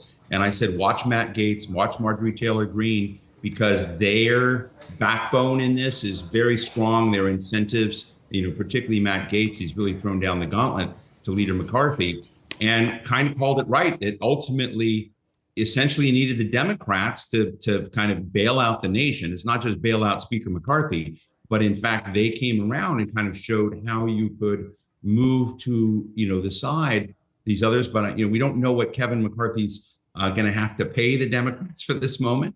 But it came down to the wire on Saturday. We were all watching, and this continuing resolution came out of nowhere. And I don't know if I was watching Dome Watch to look at the votes as they were coming in, and you could sort of see as they were swimming in, overwhelming Democrats, and then a lot of Republicans came in. So those Republicans that came in are going to, be the ones that are going to be the bulwark, if you will, of the moderate part of the Republican Party. But Matt Gaetz is furious right now. We're going to see what he does this week. I don't know that I've seen him happy before, Steve, quite frankly. So now that he is so furious. I saw him at a Barbie party once with his wife, and he looks really happy. Now? Yeah. Interesting. We're going to need more detail on that in the future. In the meantime, though, I mean, how expeditiously do you expect now some of the more upset kind of faction of the Republican Party to push for the ousting of Speaker McCarthy? Well, Matt Gaetz is I think he's thrown down the gauntlet this weekend. Of course, he said that, in his conversation with Jake Tapper, that this would happen this week. And he says he has the votes to at least move the motion to vacate, to call. Of course, he can do it. One member of the House can call for the motion to vacate.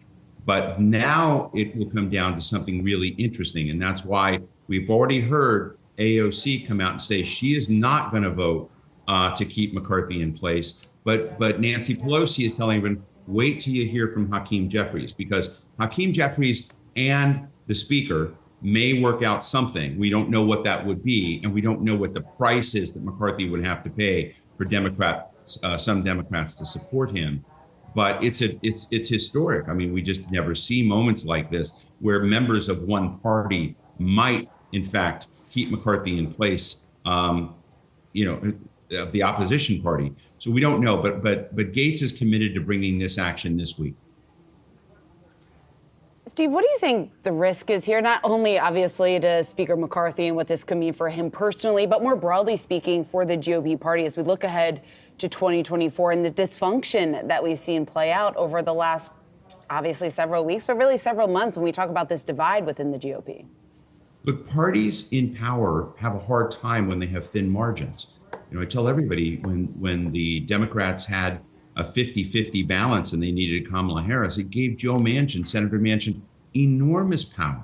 And in my book, Manchin used that power to bring the price tag of the IRA and the Build Back Better package, which later became called the IRA, brought that all and essentially brought it down from $6 trillion where Bernie Sanders started to about $500 billion, or $500 billion. And so when you kind of look at that, he used that leverage in a way to kind of focus, if you will, and to also limit government spending. What you're seeing now are Matt Gaetz, Marjorie Taylor Greene, and the others that Speaker McCarthy has put on the Rules Committee and others, giving them enormous power in the deal to become Speaker after 15 ballots, remember, when he was elected.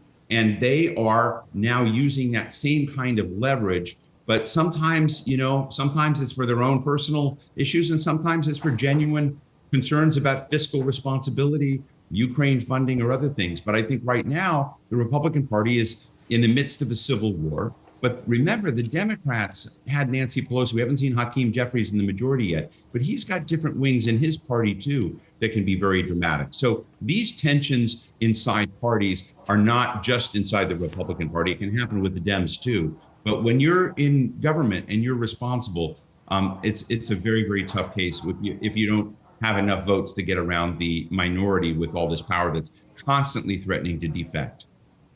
Yeah, Steve, when we think about how big of a deal this could be again in November, we were speaking with Isaac Boltanski from BTIG earlier in the show, and he was remarking on some of the larger policies that had not been netted out as a result of just passing a stopgap funding bill here. So how much more pain could we see, potentially economically even, if we were to continue to look at November now and have to evaluate whether or not there will be a deal at that juncture? Well, look, I think when you don't pass appropriations bills and you don't have democracy working to generate the appropriations bills to appropriately and craft and sculpt the way in which taxpayer dollars are being spent to move the interests of the nation forward as agreed within our democratic process, then you're really undermining that. But we haven't played that well in a very, very long time, not just now. I think the bigger interesting things are Moody's and Fitch's basically sending the signal that they're going to begin downgrading, the Treasury assets and whatnot of the nation, the bonds, because they see a governance challenge and governance problem that plays out over and over and over again. So I don't know. I do think that there's no easy story here that gets better on November 17th. We'll see if both sides are able to come together. We'll see if Kevin McCarthy will survive that long in his role.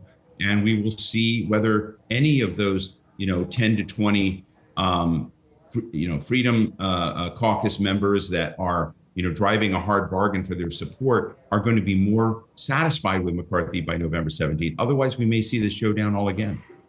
All right, well, moving on. The race is heating up among House Republicans to become the next House Speaker. House Majority Leaders Steve Scalise and Congressman Jim Jordan are the first to throw their hats in the ring. But our next guest is raising the concern that no matter who takes the gavel, it will be a difficult task to get consensus on key issues, including spending, as the government faces another threat of a shutdown next week. Joining us now is Jeanette Lowe, Strategas Securities Policy Research Managing Director. So, Jeanette, thank you so much for joining us. The race for the speakership is on here. Steve Scalise, Jim Jordan, do you have a horse in that race? Do you have bets you would place? And I guess the bigger question, would it actually matter here if it was Scalise or Jordan? Big differences between those two?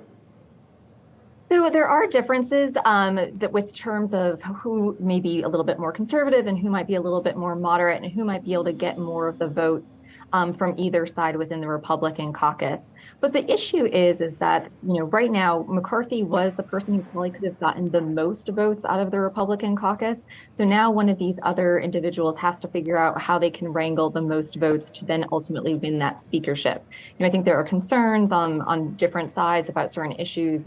Maybe Scalise still has, going through cancer treatments, and you have Jim Jordan being a little bit more conservative. So I think that people are going to have to figure that out. But for us, the bigger issue right now is, that Speaker McCarthy was deposed yesterday. The House is not going to come back until next Tuesday, which means an entire week is now being lost where we're not actually even working on any of the budget issues that were going to potentially cause a government shutdown 4 days ago.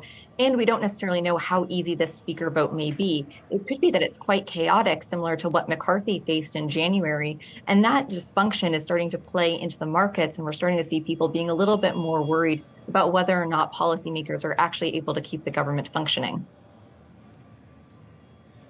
That is definitely appears to be a concern. I mean, so what's the answer then to that? Are we going to get that shutdown, especially with that lost time and especially with the pressure from the right wing of the party that caused the McCarthy to be removed in the first place? Right, exactly. So there's nothing that's really changed in the Republican caucus except the fact that McCarthy is no longer the head of it. So whoever takes over as speaker really still has to wrangle what to do with this very tight majority, how to wrangle with the moderate concerns with the conservative concerns, and then figure out how to go forward from there. So there may be some horse trading to actually get the votes for the speakership, and maybe that will ultimately get us a deal that comes through. If we think back to what happened in 2015 when Boehner stepped down as speaker, Paul Ryan actually was able to pass a budget deal that Boehner never was able to do so. So a new speaker may come in with some political capital and may be able to move us forward. But at the same time, what we're seeing right now doesn't give us a whole lot of confidence as we're looking forward to November 17th and the fact that we might still have another government shutdown. At that point, we're not really seeing any change yet on how do you solve the budget issues? How do you solve what are we going to do about Ukraine funding and other fiscal priorities? And all of this is happening at the same time that we're seeing slowdown in the consumer, slower labor market growth. You're seeing issues with the debt costs as we continue to see higher debt servicing costs because of higher interest rates. And that's putting even more pressure on the budget as well. And I think investors in particular are really starting to just look at what is going on in Washington and starting to be a little bit uncomfortable about whether or not policymakers are actually going to be able to handle these issues as they come due. And that's something that is going to continue to put pressure, I think, especially on bond yields. And Jeanette, so lots of moving parts here. If this does perhaps increase the risk of a government shutdown, do you think that also increases the risk of a Moody's downgrade? Right. So we have been concerned that if we had seen a government shutdown in the current month, that Moody's may potentially put the U.S. on a credit ratings watch. The Monday before we were potentially going into a shutdown, so last Monday, Moody's actually did say that they may intentionally do so because of a government shutdown, because the credit rating agencies have been more focused on process rather than finances. And if this speakership vote, again, takes a long time, if we continue to see a lot of dysfunction, if the House is still not able to move forward any bill in the House to actually pass a budget, or maybe they are, but they can't pass anything that's actually going to be able to go through the Senate, that might put Moody's back into play and have them continue to think about whether or not they should put the U.S. on credit watch, again, particularly as we're looking at U.S. debt rising, net interest costs continuing to go up. And so that is a concern for us in particular. And the more dysfunction we see, we think that probability increases. And that seems to be more of a concern of markets as well, not just the Moody's, but the debt servicing costs that you referred to. And in your notes to us, you used a potential word to apply to the U.S. that I haven't seen in a long time, and that word is austerity. We have not seen either party really enact anything resembling true austerity in a very long time. Is there any actual potential for that? Yeah, so we have been looking historically at what happens when you have rising net interest costs. And, we have been in this period of fiscal stimulus for about 25 years now, where you could raise spending, you could cut taxes, and you weren't really seeing a big impact on U.S. debt servicing costs. That is all changing now after the inflation that we've had and the Fed's having to raise interest rates and now hold them there. So what we are now seeing is that we have net interest costs at above 14% of tax revenues. Historically, we have seen that has been the threshold that once you reach above that level, that is where the U.S. starts to move from a period of stimulus to a period of austerity. And so that is what we are looking to see. We don't think it's going to flip on immediately, but that is something that is now moving forward. The one thing that complicates this a little bit is the 2024 election. So policymakers tend to not want to impose fiscal austerity ahead of an election because people want to get reelected.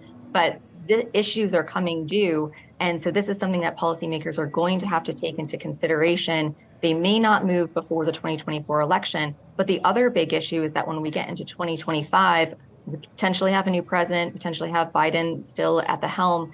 There are all of the individual tax cuts that were passed as part of the Tax Cuts and Jobs Act. Those all expire at the end of 2025 too. So there'll also be another fiscal cliff coming that kind of adds into all of these dynamics. Jeanette, thank you for joining us today. That was great. We appreciate it. That was Jeanette Lowe from Strategas. Lawmakers have until mid-November to reach a deal to keep the government open. And without a speaker at the helm, the House can't move forward on any spending bills. Rating agency Moody's previously warned that a government shutdown could put pressure on the U.S.'s credit. Yahoo Finance's Rick Newman joins us now with why a credit downgrade is still worth keeping on your radar. Hey, Rick.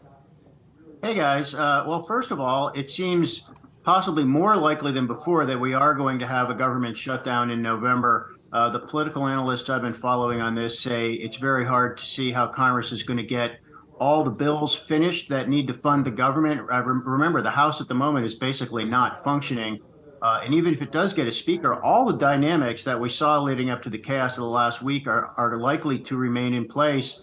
And Moody's has already warned that if there is a government shutdown, it could be the third rating agency to lower the U.S. credit rating from the AAA level, the best there is, that the United States has enjoyed for most of its history until recent times. And all of the, so Standard & Poor's has downgraded the United States. That went all the way back to 2011. Fitch downgraded the United States earlier this year. And the problem is not the creditworthiness of the U.S. government. All of these rating agencies keep pointing out the problem is political. It's that lawmakers and policymakers simply cannot run the country in a coherent fashion, and this almost always lands on Republicans. It is Republicans who are the ones who are threatening not to pay, $33 trillion in U.S. debt. It's Republicans who are always doing the shutdown theatrics. And this is starting to matter. I mean, this rise in interest rates and bond rates that we've been talking about during the last several weeks are related to the size of the U.S. debt and to probably related to this situation with the credit rating of the United States. And it's beginning to look like you can say that higher interest rates, which are costing Americans money through more expensive mortgages, car loans, and so on, part of that is because of these idiots in Washington. So these politicians who cannot get the job done, almost all of them Republicans, are starting to cost ordinary people money. And we need to turn this around. Rick, talk about a little bit more about what this exactly could mean for investors, because I think a lot of people largely brushed it off just in terms of the risks there. But if we do see a government shutdown, if we do see a downgrade here in the credit rating, just what the possible implications of that are. It does not have direct implications for most things investors care about. I mean, it's not like the stock market is going to tank the day after Moody's becomes the third rating agency to lower the U.S. credit rating. But everybody is now talking about what's happening in the bond market. And the bond market does not announce why interest rates are going up exactly, but it's very clear that we are seeing interest rates going up no longer because the Federal Reserve is pushing short-term rates up. Interest rates are going up, medium and long-term rates are going up for other reasons. And it's probably not one simple thing. We do not know if this is sort of permanent, temporary, what's going on, but it is probably the case. And, you're just starting to hear people trying to figure this out. It's probably the case that high levels of U.S. Public debt and the political problems in Washington that could lead to another downgrade are part of the reason that medium and long-term interest rates are going up. Again, this is the mortgages. We've got mortgages now over 7%.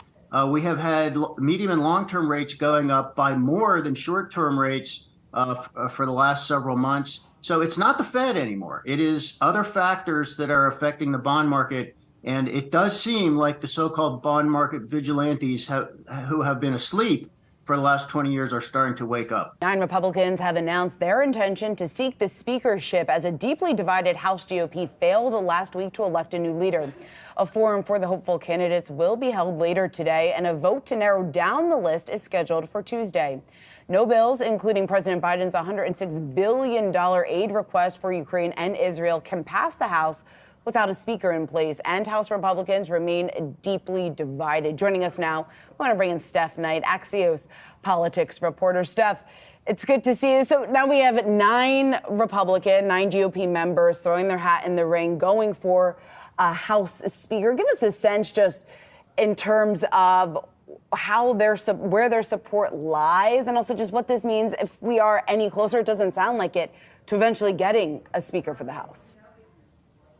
I mean, you look at the fact that we do have 9 different candidates who have thrown their names in, and it does go to show just how far we are from having a consensus candidate for Speaker at this point in time. Of course, this comes on the heels of 2 failed Speaker bids by, Steve Scalise and Jim Jordan. And now it seems that everyone feels like they have an opportunity to try for the speakership. And, according to our reporting discussions with some of our Republican sources, there are definitely some members within that 9 who are more likely. Of course, Majority Whip Tom Emmer is considered one of the likely candidates, but even Byron Donalds, who's a relatively newer, younger member of Congress, he is also considered to have a pretty serious opportunity here, given the fact that he is often sided with some of the more conservative side of the party. This year, he was one of those who withheld his vote from Speaker McCarthy initially in January. So there are just so many names. We'll have to see how this shakes out, but it does go to show just how, chaotic this process has really become.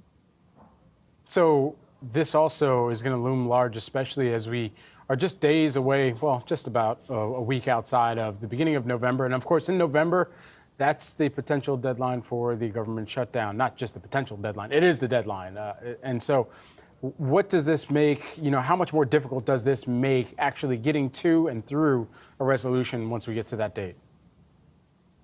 Well, exactly. As you point out, there are so many things that are on the agenda that the House has to get done. Of course, funding the government or coming up with some kind of a short-term solution to push that deadline back like they did last time, a process that led to the ouster of Kevin McCarthy as Speaker. They also are now being they were presented last week with the White House's $106 billion package, which includes aid to Ukraine and Israel, as well as significant border security funding. That is obviously a top priority for many members in Congress, Republicans and Democrats, who view this time as a critical moment for the U.S. to be supporting our allies in Ukraine, in Israel. And of course, we've also continued to see the border issue become a focus from Republicans, but also the Biden administration. So there are some big ticket items on the agenda for the House, and it's something that they need a leader, a speaker in place for, whether that is a new speaker who gets elected in the next few days, or whether we ultimately see Republicans have to work with Democrats to empower the current speaker pro tempore, Patrick McHenry. Welcome back. You're watching Yahoo Finance Live. We are live from the NASDAQ market site, and it is official. Representative Mike Johnson is the new Republican Speaker of the House. And with less than a month to work out a budgeting deal to avoid a government shutdown, the new leader has a lot to get working on. But who is this congressman from Louisiana? How did he get here? And what does it mean for the House? Yahoo Finance's Rick Newman joins us with what's keeping him up at night and what's worth keeping on your radar. Rick, sorry, I added in a little line there, but I imagine that this has been keeping you up at night a fair bit. Well, I get some sleep now that there's actually a speaker. You don't have to follow the speaker follies every day, but we'll see how long that lasts. So Mike Johnson is more conservative than the last speaker, Kevin McCarthy. He wants to cut spending along with some of the other hardline Republicans. He has opposed aid to Ukraine. And we're going to find out within a few weeks whether he becomes a little more pragmatic and a little more moderate now that he actually has to get business done in the House. He probably will be, because when you're a lesser known member of Congress, it's easier to make controversial votes. I mean, for example, he's an election denier. He voted against certifying President Biden after the 22 election, which Biden obviously won.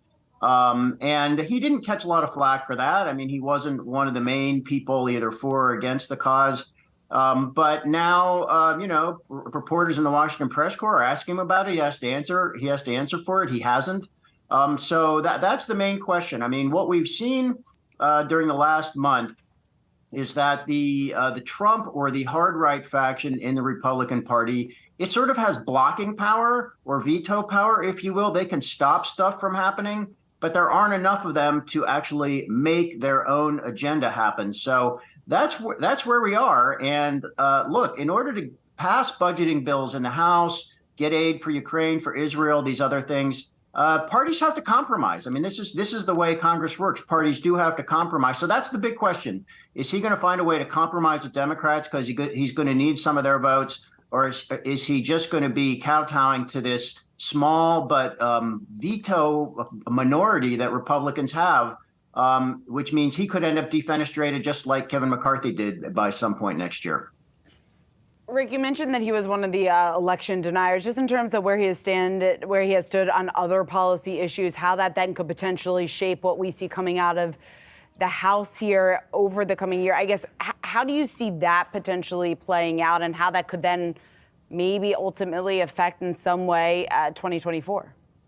He's extremely conservative on social issues, such as abortion and things related to that. That doesn't affect markets so much. I guess the thing that our audience will want to care about is he does want aggressive government spending cuts, more than Democrats and Republicans agreed to last June when we had that fight over the debt ceiling. So is he really going to push for that? And remember, Democrats control the Senate.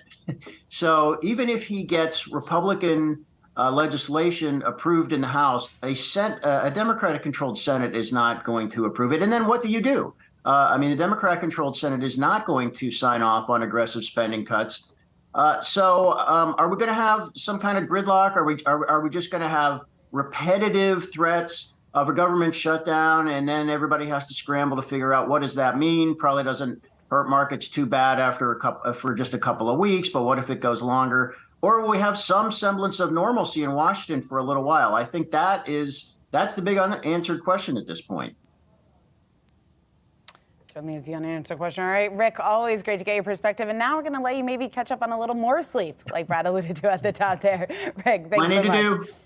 Bye, guys. Shutdown averted. Well, almost. House lawmakers have passed the Republicans' plan to fund the government through early next year. The vote at 336 to 95, just ahead of Friday's deadline. Now, the vote was largely carried by Democrats as Republicans remain divided over government spending levels. The deal now heads to the Senate, which is widely expected to pass the legislation. We have heard from Democratic leadership within the Senate that they do largely support this bill and passing this bill. When it comes to what is included in this measure, it pretty much extends the funding at current levels right now, pushing out some of those more contentious fights, more contentious issues when it comes to border security, when it comes to federal spending levels, Ukraine funding. So yes, this will help us avoid a government shutdown at the end of this week, but really, once again, just kicking the can down the road until we address some of those more sticky issues, and many of those issues being why we're in this place right now. Yeah, laddered continuing resolution. We told our viewers at the beginning of the week that they were going to get a crash course in exactly what that meant, and that's exactly what we got.